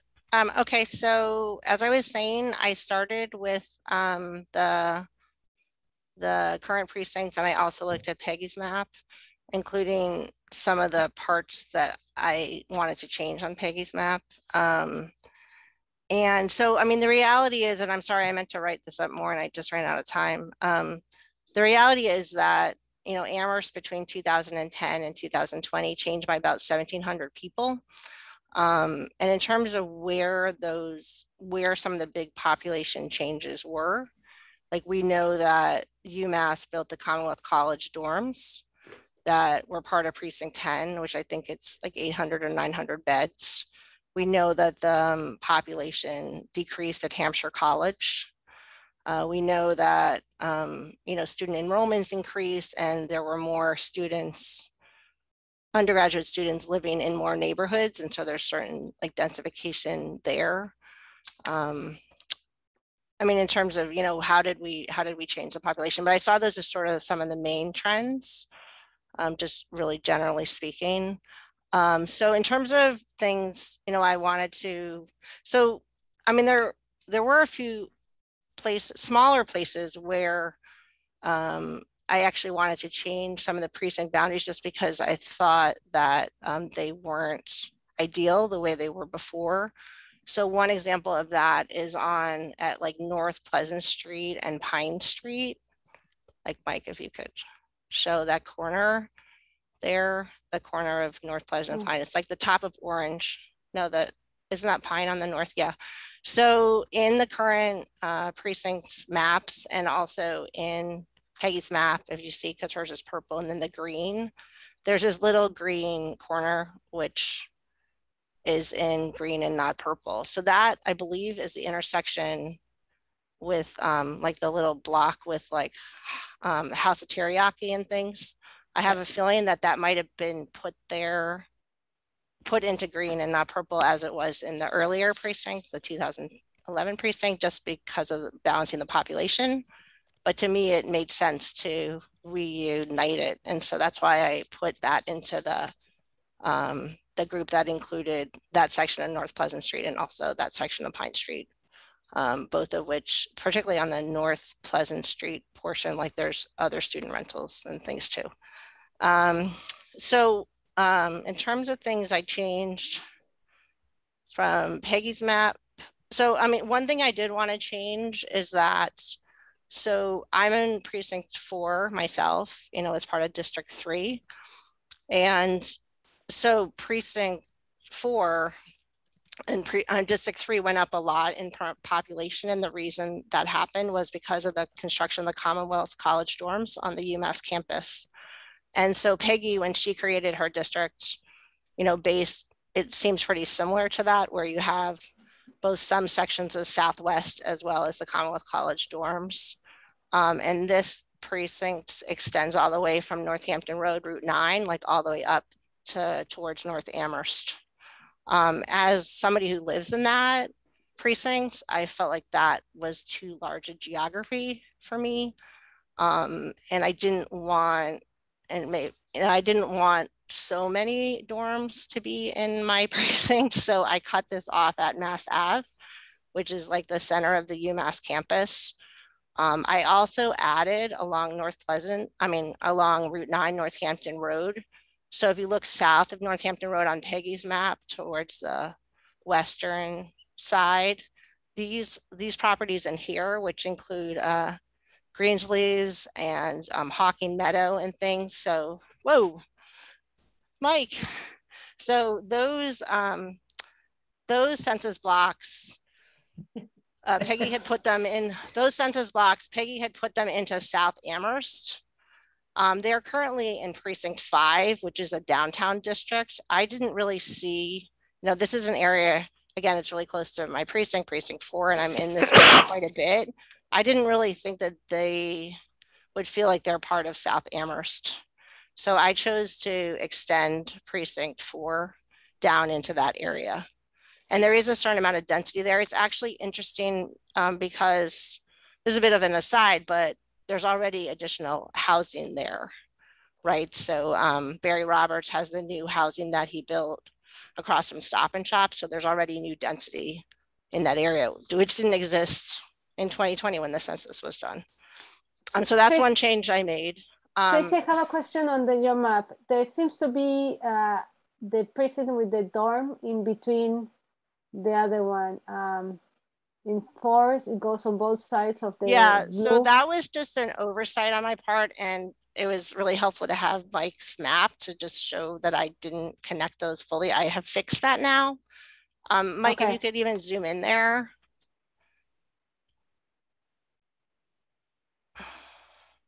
It zooms in. I know we're trying to do too much. So what happened there is that I guess I wasn't sure exactly where the boundaries were, but that this, you know, with this section of precinct 4, I was running it between Mass Ave and Fearing, and then we have the Southwest dorms.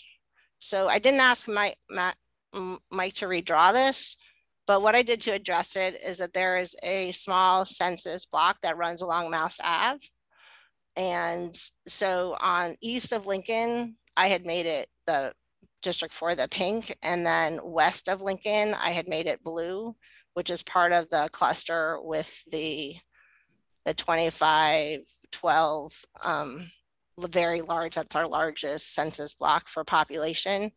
So what I did to try to connect it a little better is I put this the census block that runs on Mass Ave, I turn that pink. And then where Mike's cursor is, that's actually a precinct. I mean, that's a block with 0 population. So I changed that to be pink. And then I also changed the block right to the south of it to be pink as well.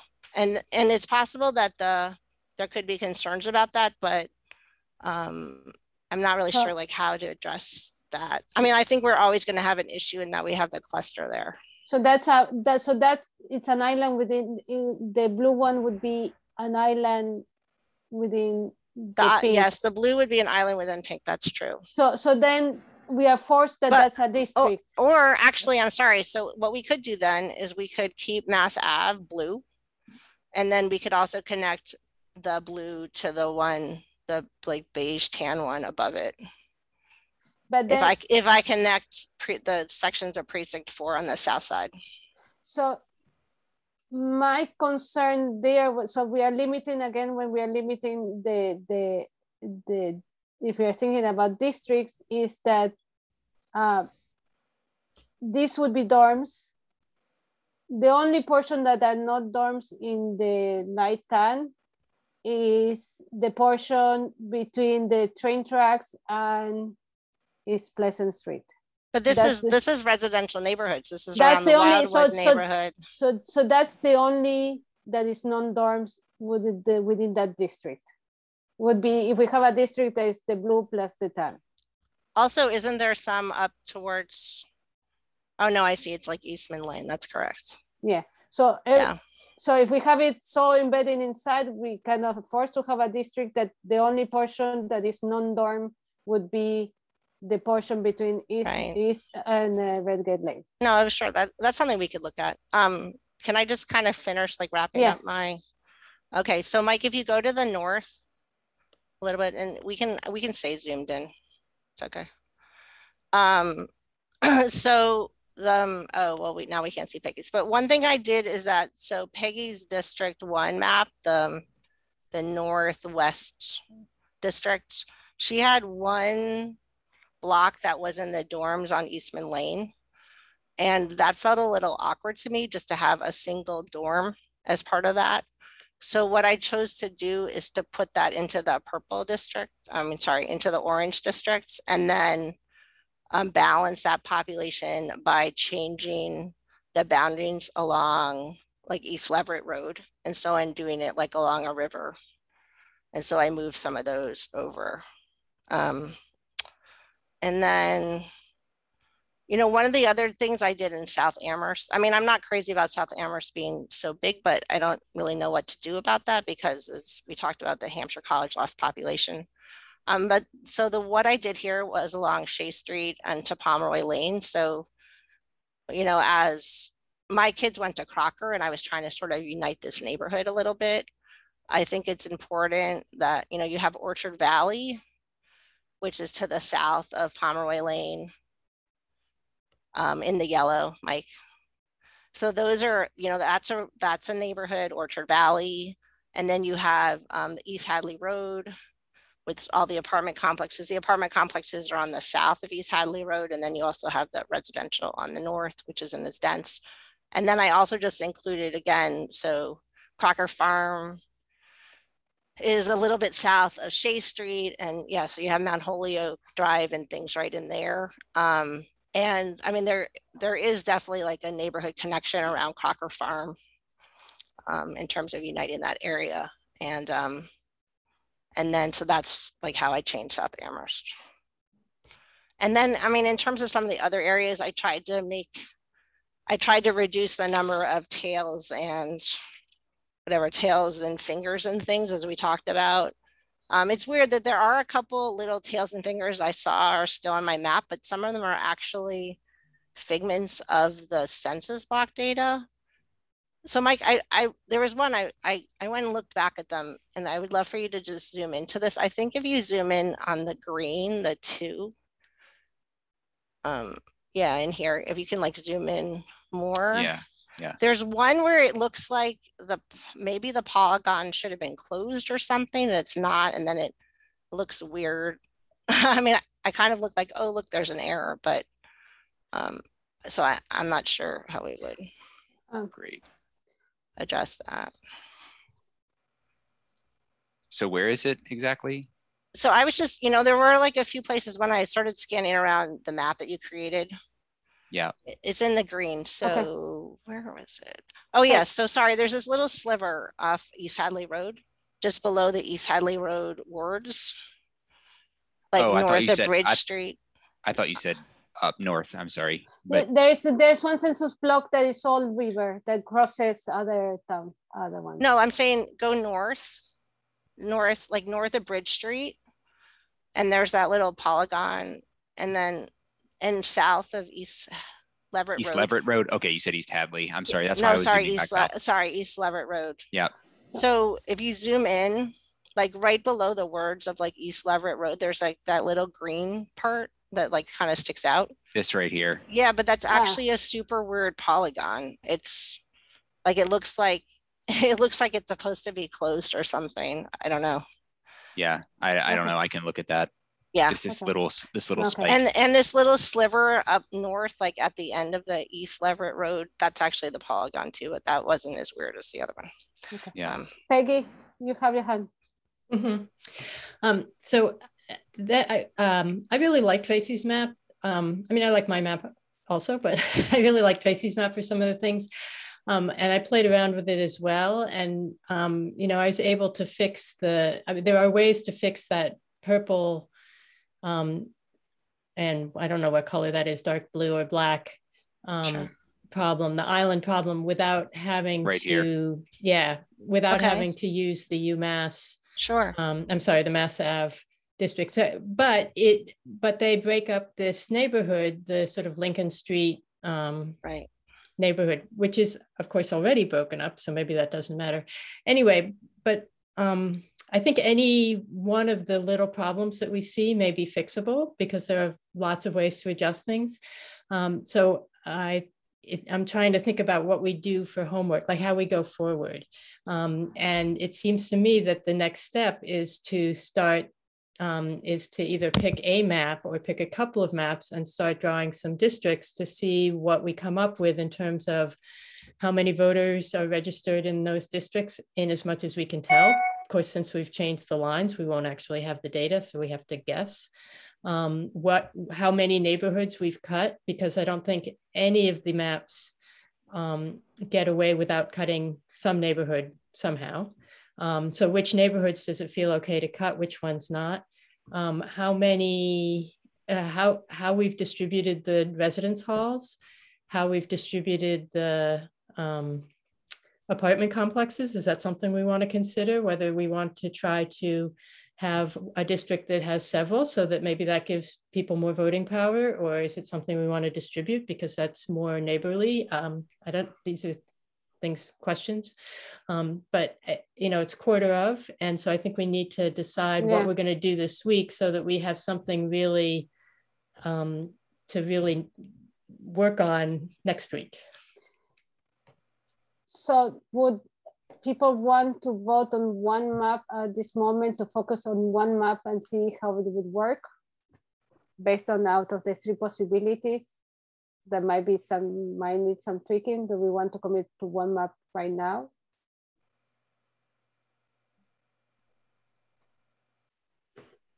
Or the problem of having options. We have options. Yeah. Right? The problem of having options, at some point we're gonna say, okay, that's it. We stick to this one. But I think So I think just in the discussion, and I'm maybe you all haven't settled, but maybe you can begin to narrow and vote on the two best representations for right now, and then you rework those. So at least you've eliminated maybe one, and you get closer to going to a single map to work on.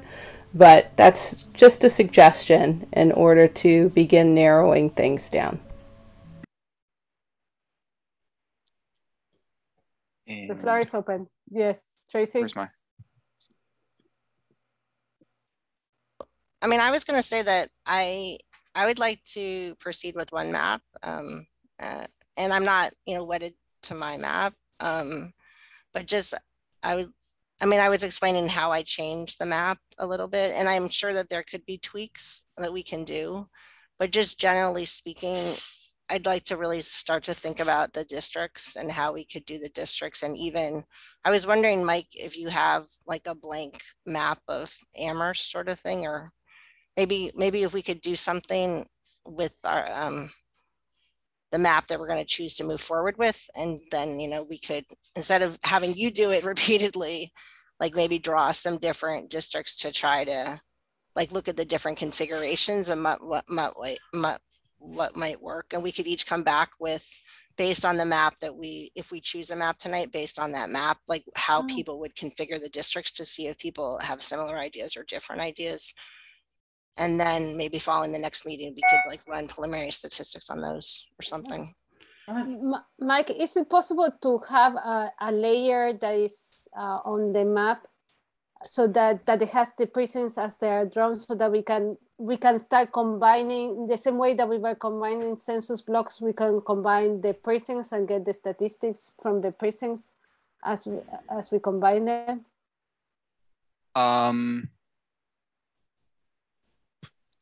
So maybe my brain is behind where you guys are thinking. What I was thinking was, you know, if we pick one map or two maps, what it would be nice, I think what would be helpful would be to load that map into kind of our into here, yeah, as another layer, so that you know, if we pick one map and we load it in here as another layer, then you folks could turn it on and have the population numbers kind of there on top of it, just in case you wanted to kind of play with a boundary here or there, like move this block from Tracy's map precinct 7 into precinct 8 or something like that. And then creating the statistics and stuff would be really easy, because it would be like, oh, we just moved 42 people from here to there. That's kind of what I was thinking. And we could do it with more than one map. We could put 2 maps in here as kind of a working list. I don't know if that is what people are thinking, or if that's what you were getting at, Irina. Kind of. Marilyn? So just for context, for me, I think it would be helpful to know what the existing precincts and or districts are. And I think there have been arguments made for changing the districts, which I could sort of agree with, but it would be nice to know where we are now compared to where we're going, and how much we're changing the existing configuration. So if we take my idea to load it into this interactive map, you would be able to zoom out and turn on the existing voting districts or the existing voting precincts to kind of compare that to whichever map we're deciding to work on. Okay. It's just an idea. So I'll say I didn't share it before the meeting. I mean, I can share my screen, but I did have a spreadsheet like where I had calculated the current voting districts. The current voting precincts for like each of the blocks to the extent I could, except for some of the ones around Southwest, which got changed like so dramatically. And I did map which precinct, like Peggy's map, put them into, and which precinct my map put them into, and how many census blocks were changed under each of the maps, and what the population was that was affected. I mean, I can show, I'm happy to share that spreadsheet with people. I didn't really want to put it in the packet and make it a PDF and have it be garbage. And I mean, if it's okay and if it's considered data, that's something I could email around. Okay. So Craig, and then Tammy, and then Mike. I was just going to ask if we could have the voting records put on as another layer so that we could see where most of the voting takes place now. So Mike, can you show the map? I think the first thing that we can look is by just as an information, we could add this as a layer. but if you, based on Sue's information, she said the lowest turnout was precincts 1, 3, and 10. And Right. highest turnout was precincts 2, 6, 7, and 8. I don't know. And precincts 1 and 3 are District 1. I don't know how the others combine in the different districts. Tammy, you had your hand raised. Yeah, I think it would be very nice if each of us had a chance to say where we are with this. Yeah, okay. So that there's an equal conversation about it. Okay. You want to start? I think we can stop the share and then we go around. So it's 7:50. So I think that this is the good time. Okay, I wanted to say that Irene, I really appreciate your map because that's what I was trying to do when I originally was doing this idea, but I kind of came back around to the idea that I preferred to be closer to the current precincts that we have. And so since I had Peggy's map to work with, I actually ran the numbers for the districts, and it is, the numbers come out really good and really close. I think the biggest variation is 149 people of a possible 400. So I prefer Peggy's map. I see what Tracy is trying to do, and I guess when I look at her map, I see some extra fingers that and that island that I think is somewhat problematic. And so that's what I have to say. And that's that. I would like to focus on that map, and if it needs tweaking, then to move towards Tracy's map. Okay, Mike, you have your hand raised. I want all of you folks to have your say as the voting members. I just have 2 data points I want to talk about before we break away. So you guys go ahead, but I'm going to leave my hand up. Okay, Marilyn, I'm going to go with the. I think I agree with what Tammy said. I'm not going to elaborate on it in the interest of time. Okay, Craig. I'm fine with both Peggy's map and Tracy's map. Either one of them are, I think, are excellent starting points for us, or hopefully to work towards the finish. Okay, Peggy. I feel the same as Craig. I'd be very happy to work with either Tracy's or my map. Okay, Tracy.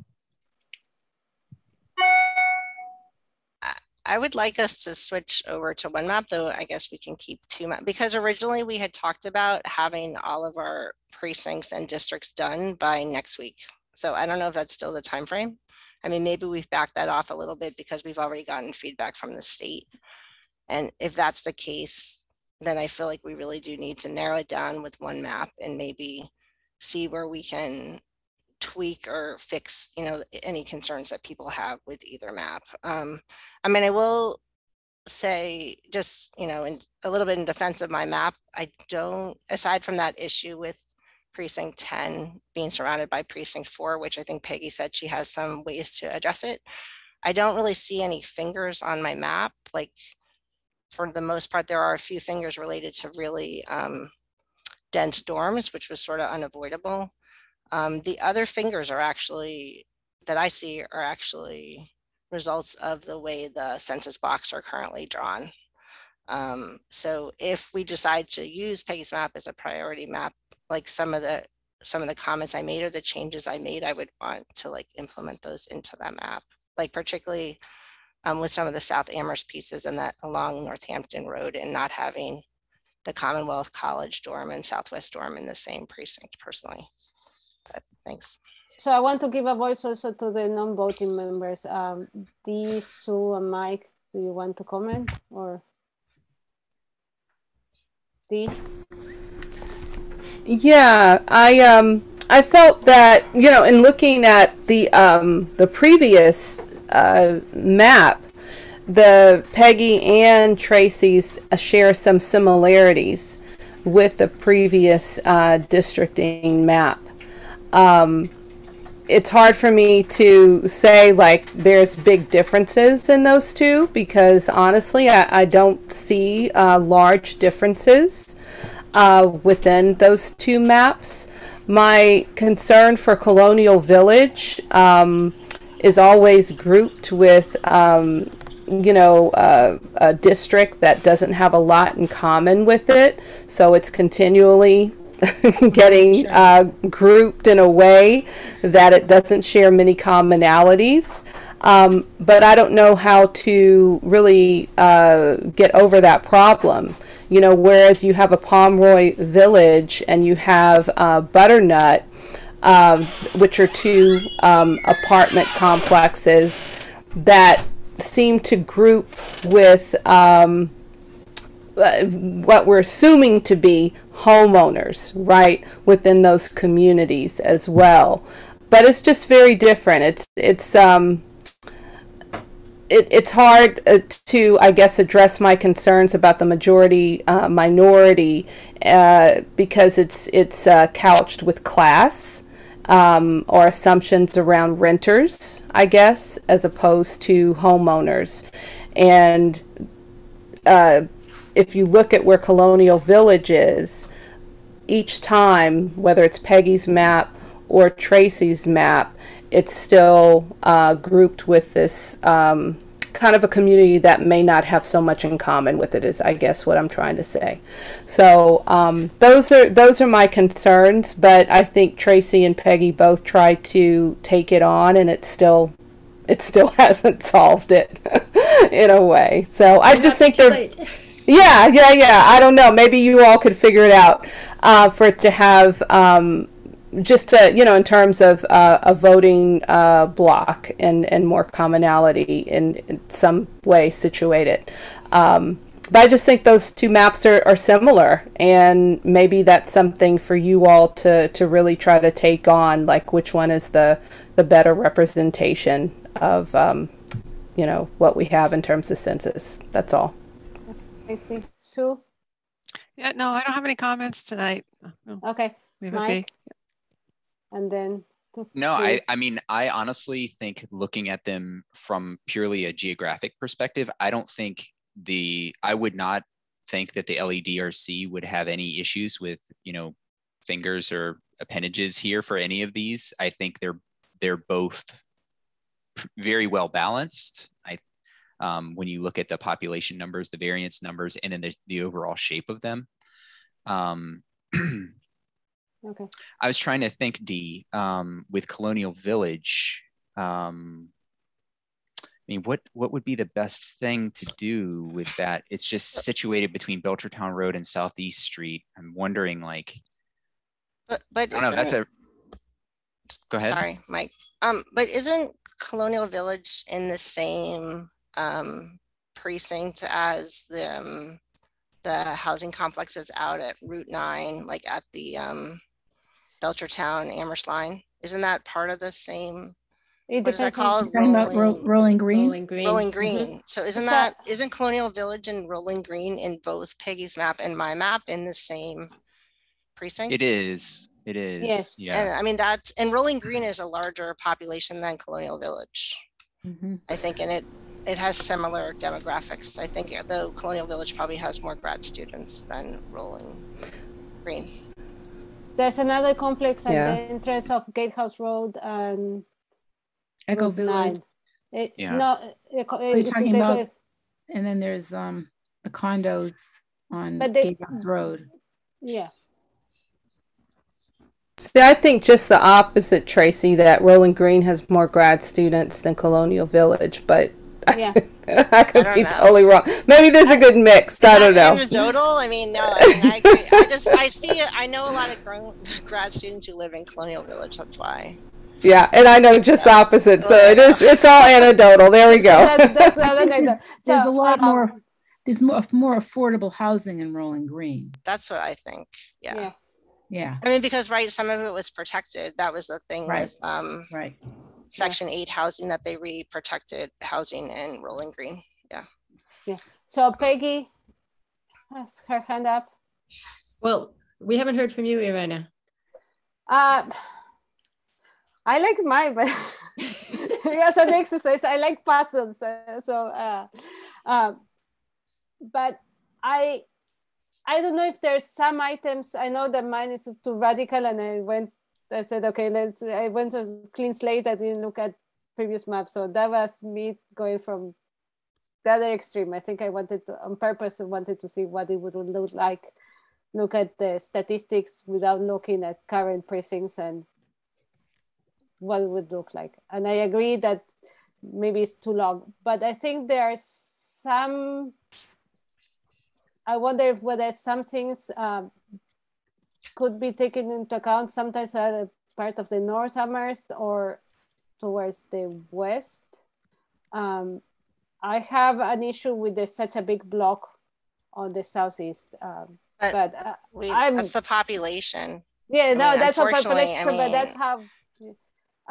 And my concern is building districts, particularly at the center of town. We have to be very careful about the center of the two maps, how we build, because we know that current districts sometimes have an issue about representation, about voter turnout. So the question is whether one of our premises is trying to address this issue. If we could stay too close, we won't be addressing that issue. So that would be part of our list. So if we stay very close to what we have, we won't be addressing one of the issues. So I think that's something to have into account when we are building. Maybe we have to look for a different combination of precincts so that to address one of the items that we had thought about, voter turnout and representation of people. That I'm okay going with any map that people want and majority, but I want to be cognizant that we know that current districts and precincts, there are some issues about representation. So whether we want to use this opportunity to tackle that. That goes contrary to keeping the lines as they are. Tracy, and then I think we should put us a homework. Sorry. So as I said earlier, and I'm happy to share my screen if it's helpful, or I can send people this. I did check to compare Peggy's census box with mine in terms of where they were assigned. Is it helpful if I just show it briefly? I think in the interest of time. No, okay. Yeah, in the interest of time, I guess. So one of the things is that, so basically, so our precincts are 80% the same, the way we drew them in terms of the census box. They're of the 423 precincts, all but 81 of them agree. And some of them are just very minor changes, and some of the ones that don't agree are zeros with population. So we're talking about, our two maps are identical except for say 20%. So if people want to continue with BOMath, we could do that. I just was trying to sort of simplify it. And it sounds like from what the feedback that people are giving about different neighborhoods that both maps could be like tweaked a little bit. But I find it comforting that, you know, that they're 80% the same right now. Okay. So. Okay. So I was going to suggest we have to make the exercise of creating districts and looking at statistics based, I would say we could assign half the people to one map and half the other people to the other map to look at the districts. Or Marilyn, you are shaking your head. I think, you know, given the amount of time we have, I think we should just decide on one, given that both Peggy's and the two of the maps are almost identical. If we're talking about tweaking them, let's just go with one and then play with it. It would be my recommendation. Peggy? I appreciate that. I also appreciate that in the past, people have, committees have put up different precincting maps for the community to look at as they're deciding. So if we decide on a single map now, we're not actually giving the community time to input on precincts. We may be giving them input on districts. And that doesn't feel quite right to me. I feel like we should have a couple of maps out there of different precincts.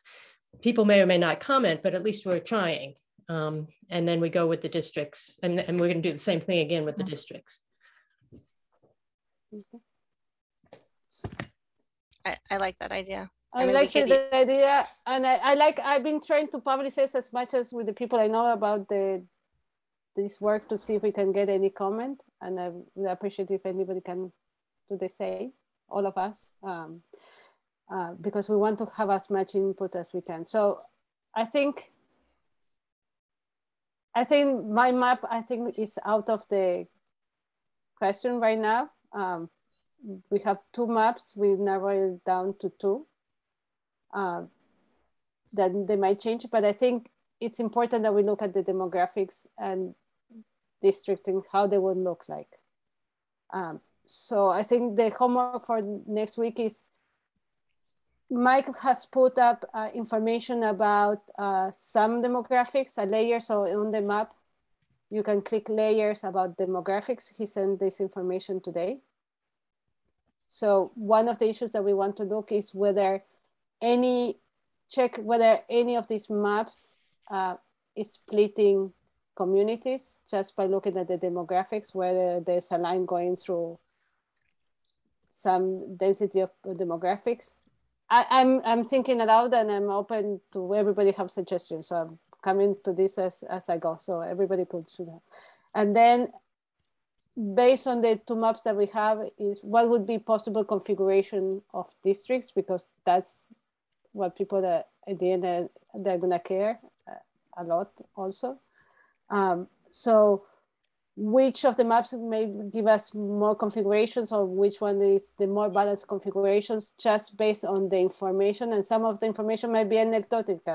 So we have to run with the new knowledge that we have with the neighborhoods as much as we can, because we don't have the full demographic information. We don't have, so I think part of the information that we have is anecdotal, and when we are building the districts, we're going to have to use that because we don't have the full demographics. But I think the homework is to try to build as many district configurations that make sense following the criteria that Peggy suggested today, trying to check for that. Yes, Tracy, and then Mike. Okay, so I had one request in terms of, I like the idea of going forward to the public with 2 maps and letting people weigh in. If people do see specific issues with my map, like I would, including that Southwest area, which I didn't notice until the map was published. But if people do see particular concerns, or Peggy mentioned she had a solution to that, like I would like to incorporate those into the version that goes out to the public. So maybe we don't send it to the public like until later the week. Today's Tuesday, we could release it to the public on, say, Thursday or something. And just as a housekeeping thing, Mike, I noticed sometimes when we've given you updated versions of the map, like they're still published in the packet with the same exact name. And so perhaps, you know, at some point we want to have like the different iterations available. It also shows people that we've tried different iterations and we've gone through this process multiple times, right? So I don't know if it's a big challenge to change the names or not. Anyway, so one other comment I had is, I mean, I had done the calculation of like looking at each of the census blocks, describing them, assigning them, I mean, comparing them to the current precinct map and where they would fall into. I mean, Peggy gave me the list of where hers fall into and where mine fall into. And so I'd be happy to share that. That actual is also linked with all the original population data that was shared, the full data set, like with all the different race subgroups and stuff. And if that doesn't sound like an issue, I'm happy to send it after the meeting, and I would send it. It's an Excel file, which again is why I didn't put in the packet, because it would be PDF'd. Yeah. So is there an issue with sharing that? It's just data, but. I think no, but I think Mike was going to make a layer where we could overlay the two, like the current districts with the new precincts and the precincts that we create. So I don't think that going through the spreadsheet is going to give much I don't know. To me, it's actually helpful to look at the spreadsheet and do some of the calculations, and it ties into the race. I mean, I think it's helpful to have both. Like if we're going to have an interactive map, we can look at it on the map side. And in terms of the numbers, we also have to have it in a spreadsheet form. It's easy to do sums and look at the population. And like Tammy mentioned, she had already calculated the districts and so on. So personally, I like it in both, but. Mike and then Craig. So I want to just talk about one thing. Craig, you asked about voter data. I can only speak from my experience in the past is sometimes, and Sue, correct me if I'm wrong, but sometimes the state can be very protective of registered voter data and like taking that data and creating products from it, like creating maps would be an example of that. I don't know what sort of limitations the state may put on that data. So I can't promise that we'll be able to take the registered voters and map them. I know in the past they have restricted certain things like that. One other thing is from Councillor Haneke's email in the agenda packet, she mentioned an interest in the maps that we produce to show proposed district boundaries, but also demographic statistics.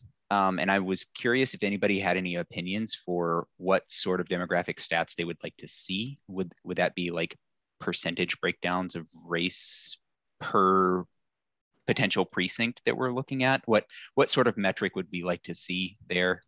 And then I just wanted to procedurally say what I'm hearing as my to-do list is to take both Peggy's map and Tracy's map and to load it into the interactive map so that you folks can interact with it and you know, play around with maybe changing a boundary or comparing it to the current precinct boundaries or the current district boundaries and looking at it. I just want to confirm that that's correct. Yes. Okay.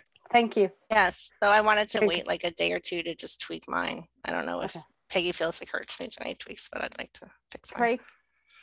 I was simply going to suggest that Mike indicate what revision it is, as Tracy indicated, and maybe Tracy, you could say what revision it is, and Peggy, you could say what revision yours is, because it's certainly not the first iteration of either one of them. So, this is the first iteration of both of these maps.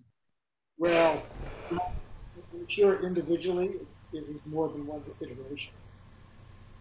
This is Tracy's first iteration of 10 No, precincts, and because this I is had done, Peggy's. yeah. But yours had errors on it, right? There were things that there were like blocks, there were islands within other blocks, and so I wasn't going to publish one that had like a blatant kind of.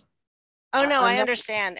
Yeah, it was just a little confusing, just in terms of also. I mean, just for the archives, like I think it's okay. You know, in the packet, like when you published my first 15 map and it had errors. And then I fixed the errors and you publish it again. But I mean, because this is still draft, like it's okay, but to continually have the map called version 1 when I know that there's been like a bunch of earlier iterations. And also just for the public to see that like we are tweaking it and we are adjusting it and things like that. That's all. Dee, you have your hand raised. So 2 things.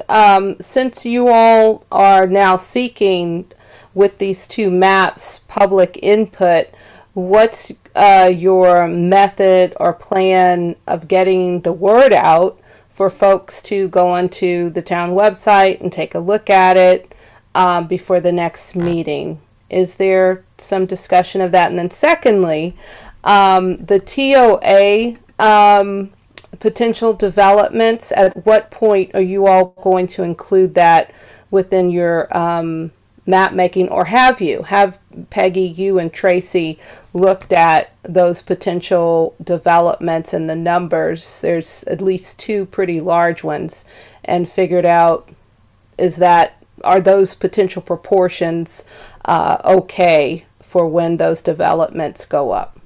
So that's my 2 questions. So I can say a little bit about the potential development. I think right now everything is potential, and if we were to consider every single potential development, we have to scrap the 10 precincts and go to 15, because any development in Amherst is going to tip us over the 40,000.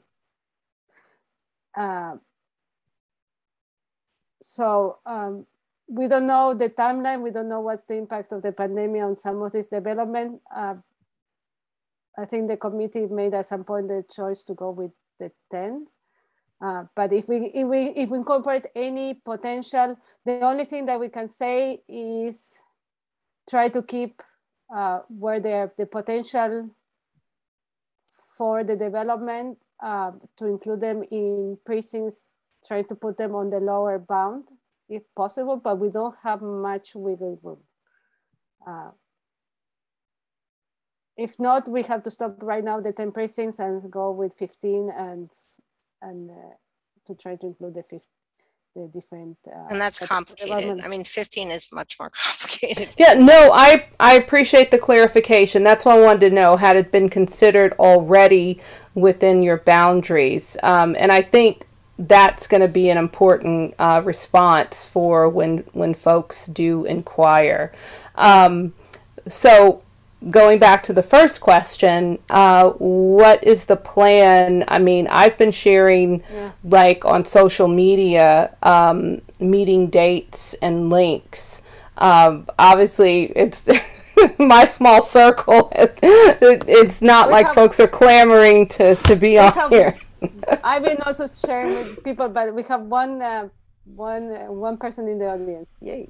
And they actually have their hand raised. Oh, well, there we go. Okay, so we're gonna, for the public comment, 2 more minutes.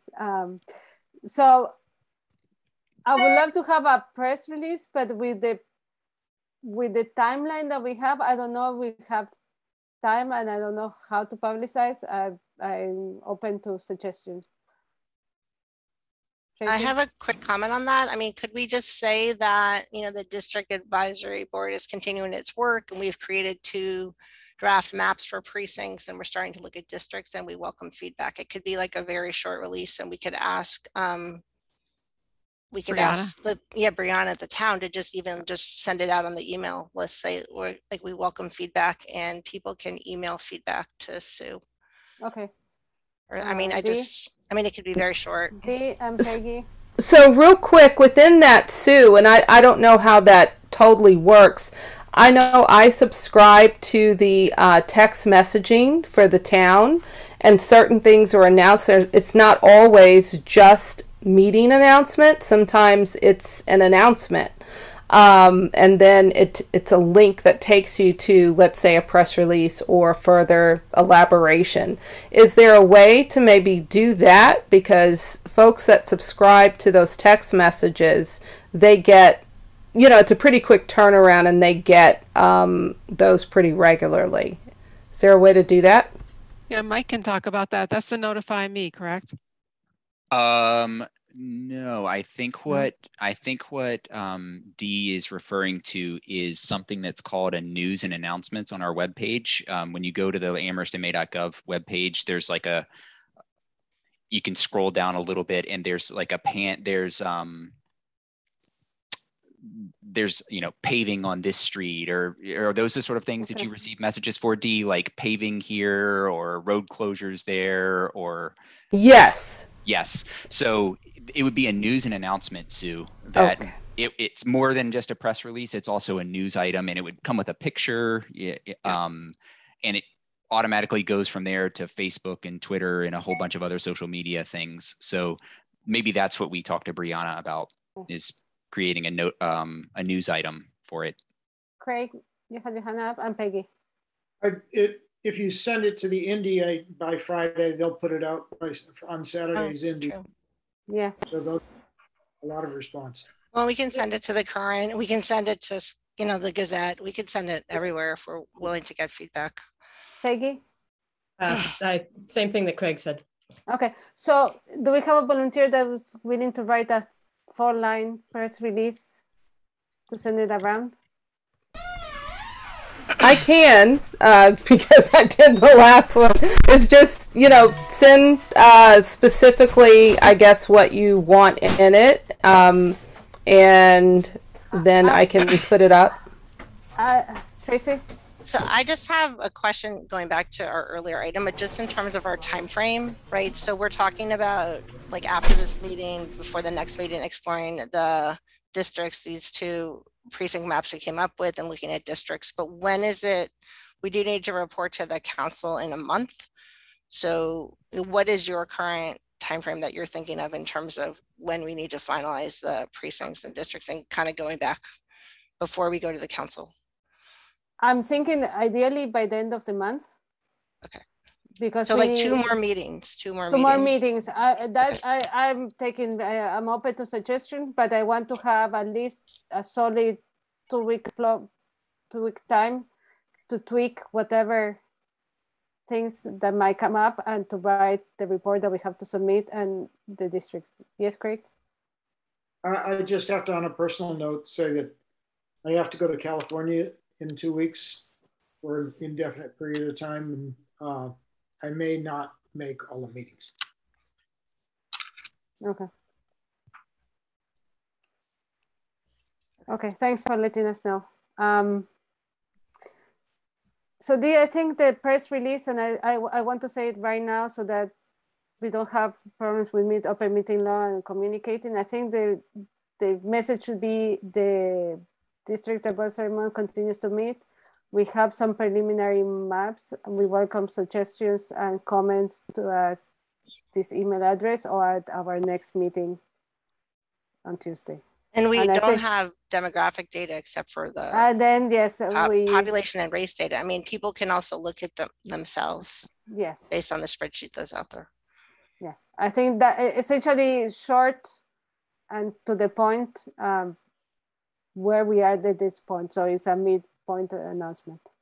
And then Mike, you'll send like the links to add to that for those maps because we could just include it. Okay.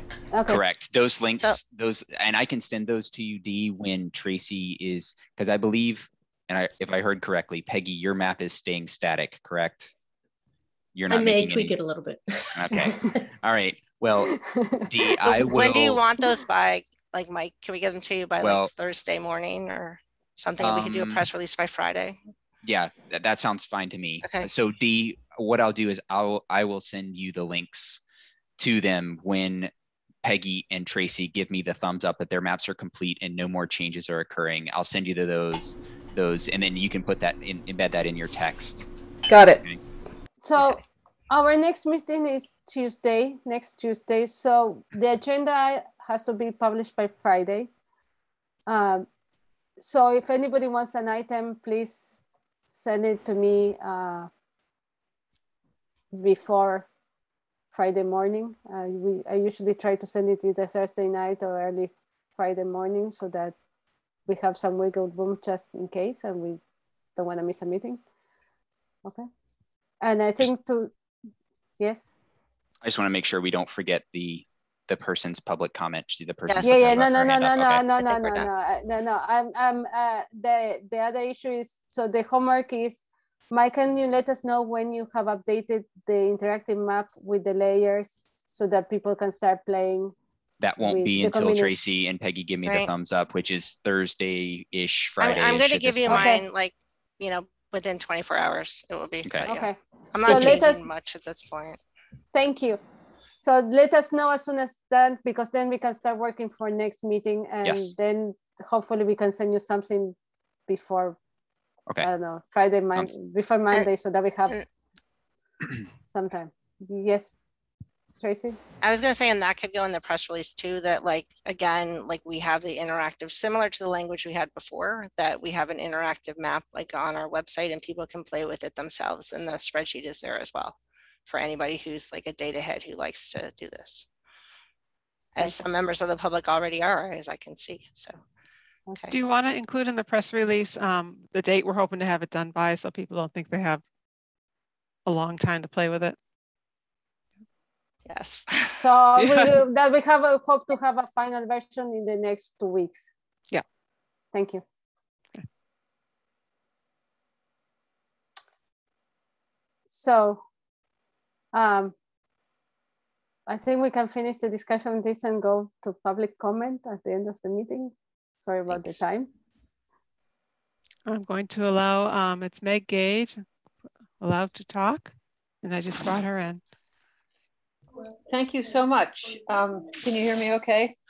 Yes. I appreciate this long meeting and the thoughtfulness. I really liked Peggy's 8 criteria very much. I want to encourage you to think of what you're doing in the context of the master plan, which is supposed to be the kind of guiding outline of what we all do, and particularly focus on village centers. There's actually going to be a primer on Monday, the 27th of this month at 5:30, a primer, and then at 6 o'clock, a public forum on the master plan, if that would be helpful for you to understand it. But I think the master plan is a document that we can all use to coordinate our strategies. I also was on the Charter Commission and involved in deciding how the different districts would be organized. And originally the idea was to organize the districts in terms of precincts that had mixing up combining high and low voter turnout. And it would have created districts that would have been without any rational relationship to geography. So for example, the original proposal for District 1 would have been the top half of North Amherst, the half of the intersection in North Amherst, the north side of Pine Street, going all the way to Atkins Reservoir and down to Pelham Road.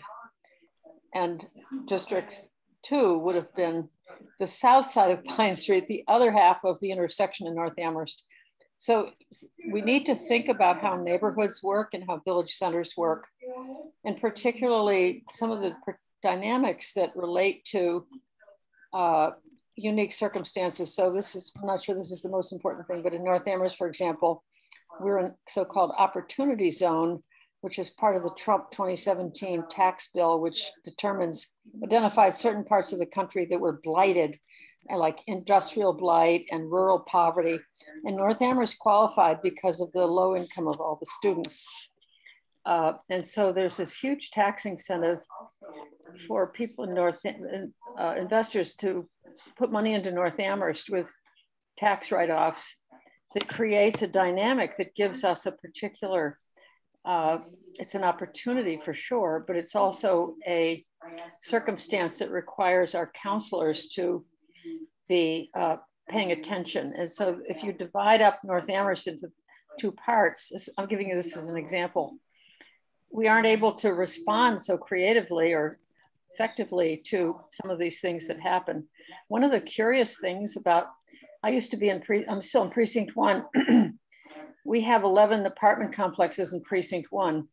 We had one of the, as it was reported earlier in this meeting, lowest voter turnouts in the whole town, but we had the most competitive town meeting elections because those of us who voted were very engaged. So that we need to look deeply at how neighborhoods work, how communities, how village centers work. And particularly paying attention to protecting our rural agricultural parts of this town that are important to us. So I guess I just encourage, I've said enough and the meeting's gone on a long time, so I'll stop there, but I appreciate very, very much the work you're all doing. I appreciated the 3 maps. I studied them carefully. I figured out how to screen save them all so I can look at them later. But I really encourage you not to divide up village centers. And I know that you could have a precinct, you could combine a district, so you could combine 2 precincts into one district that wouldn't divide up a village center. So that's, but you know, we need to give our counselors an ability to represent neighborhoods that are intact or that represent a set of interests and not be fragmented.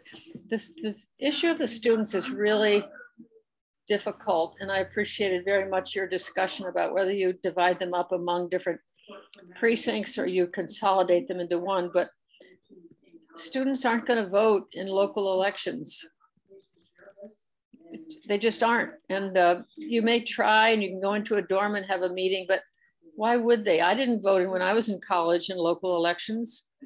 And so we just have to accept that as a fact, I think, and figure out how to deal with that. Anyway, sorry to blab on here, but I appreciate all you're doing. Also, I couldn't retrieve those 2 documents that others couldn't. I went to, you know, it's like I really wanted to see what Mandy wrote because she and I were on the Charter Commission together. And we agreed about a bunch of things and didn't always agree, but I was like, oh, I want to see what Mandy wrote. But anyway, they were hard. I couldn't open them. And I have dropped, whatever the program is you're supposed to, I couldn't get them open. Anyway, thank you very much for public comment. So I want to clarify, Meg, I want to clarify the maps. You don't need to take a screenshot. They are on the packet material. You can have access to it without having to take a screenshot. Okay. So actually, Mike, when we're updating these materials, can you put them in the packet for next week? Can we do it that way? And just we'll start that packet. Yes. Yes. Right. Thank you. Thanks. Yes. Whatever, any changes, the tweaks to Peggy's map, the tweaks to Tracy's map, those PDF maps that I make, I'm going to load them into next week's packet. And then I'm going to, when they're finalized, I'm going to take those precinct layers and I'm going to load those layers into the interactive map. And I will send you folks an email saying, hey, the data has been loaded in there, get to work. Thank you. So it's 8:30. Do I hear a motion? I move to adjourn. Second. Okay, great. Craig Meadows. Aye.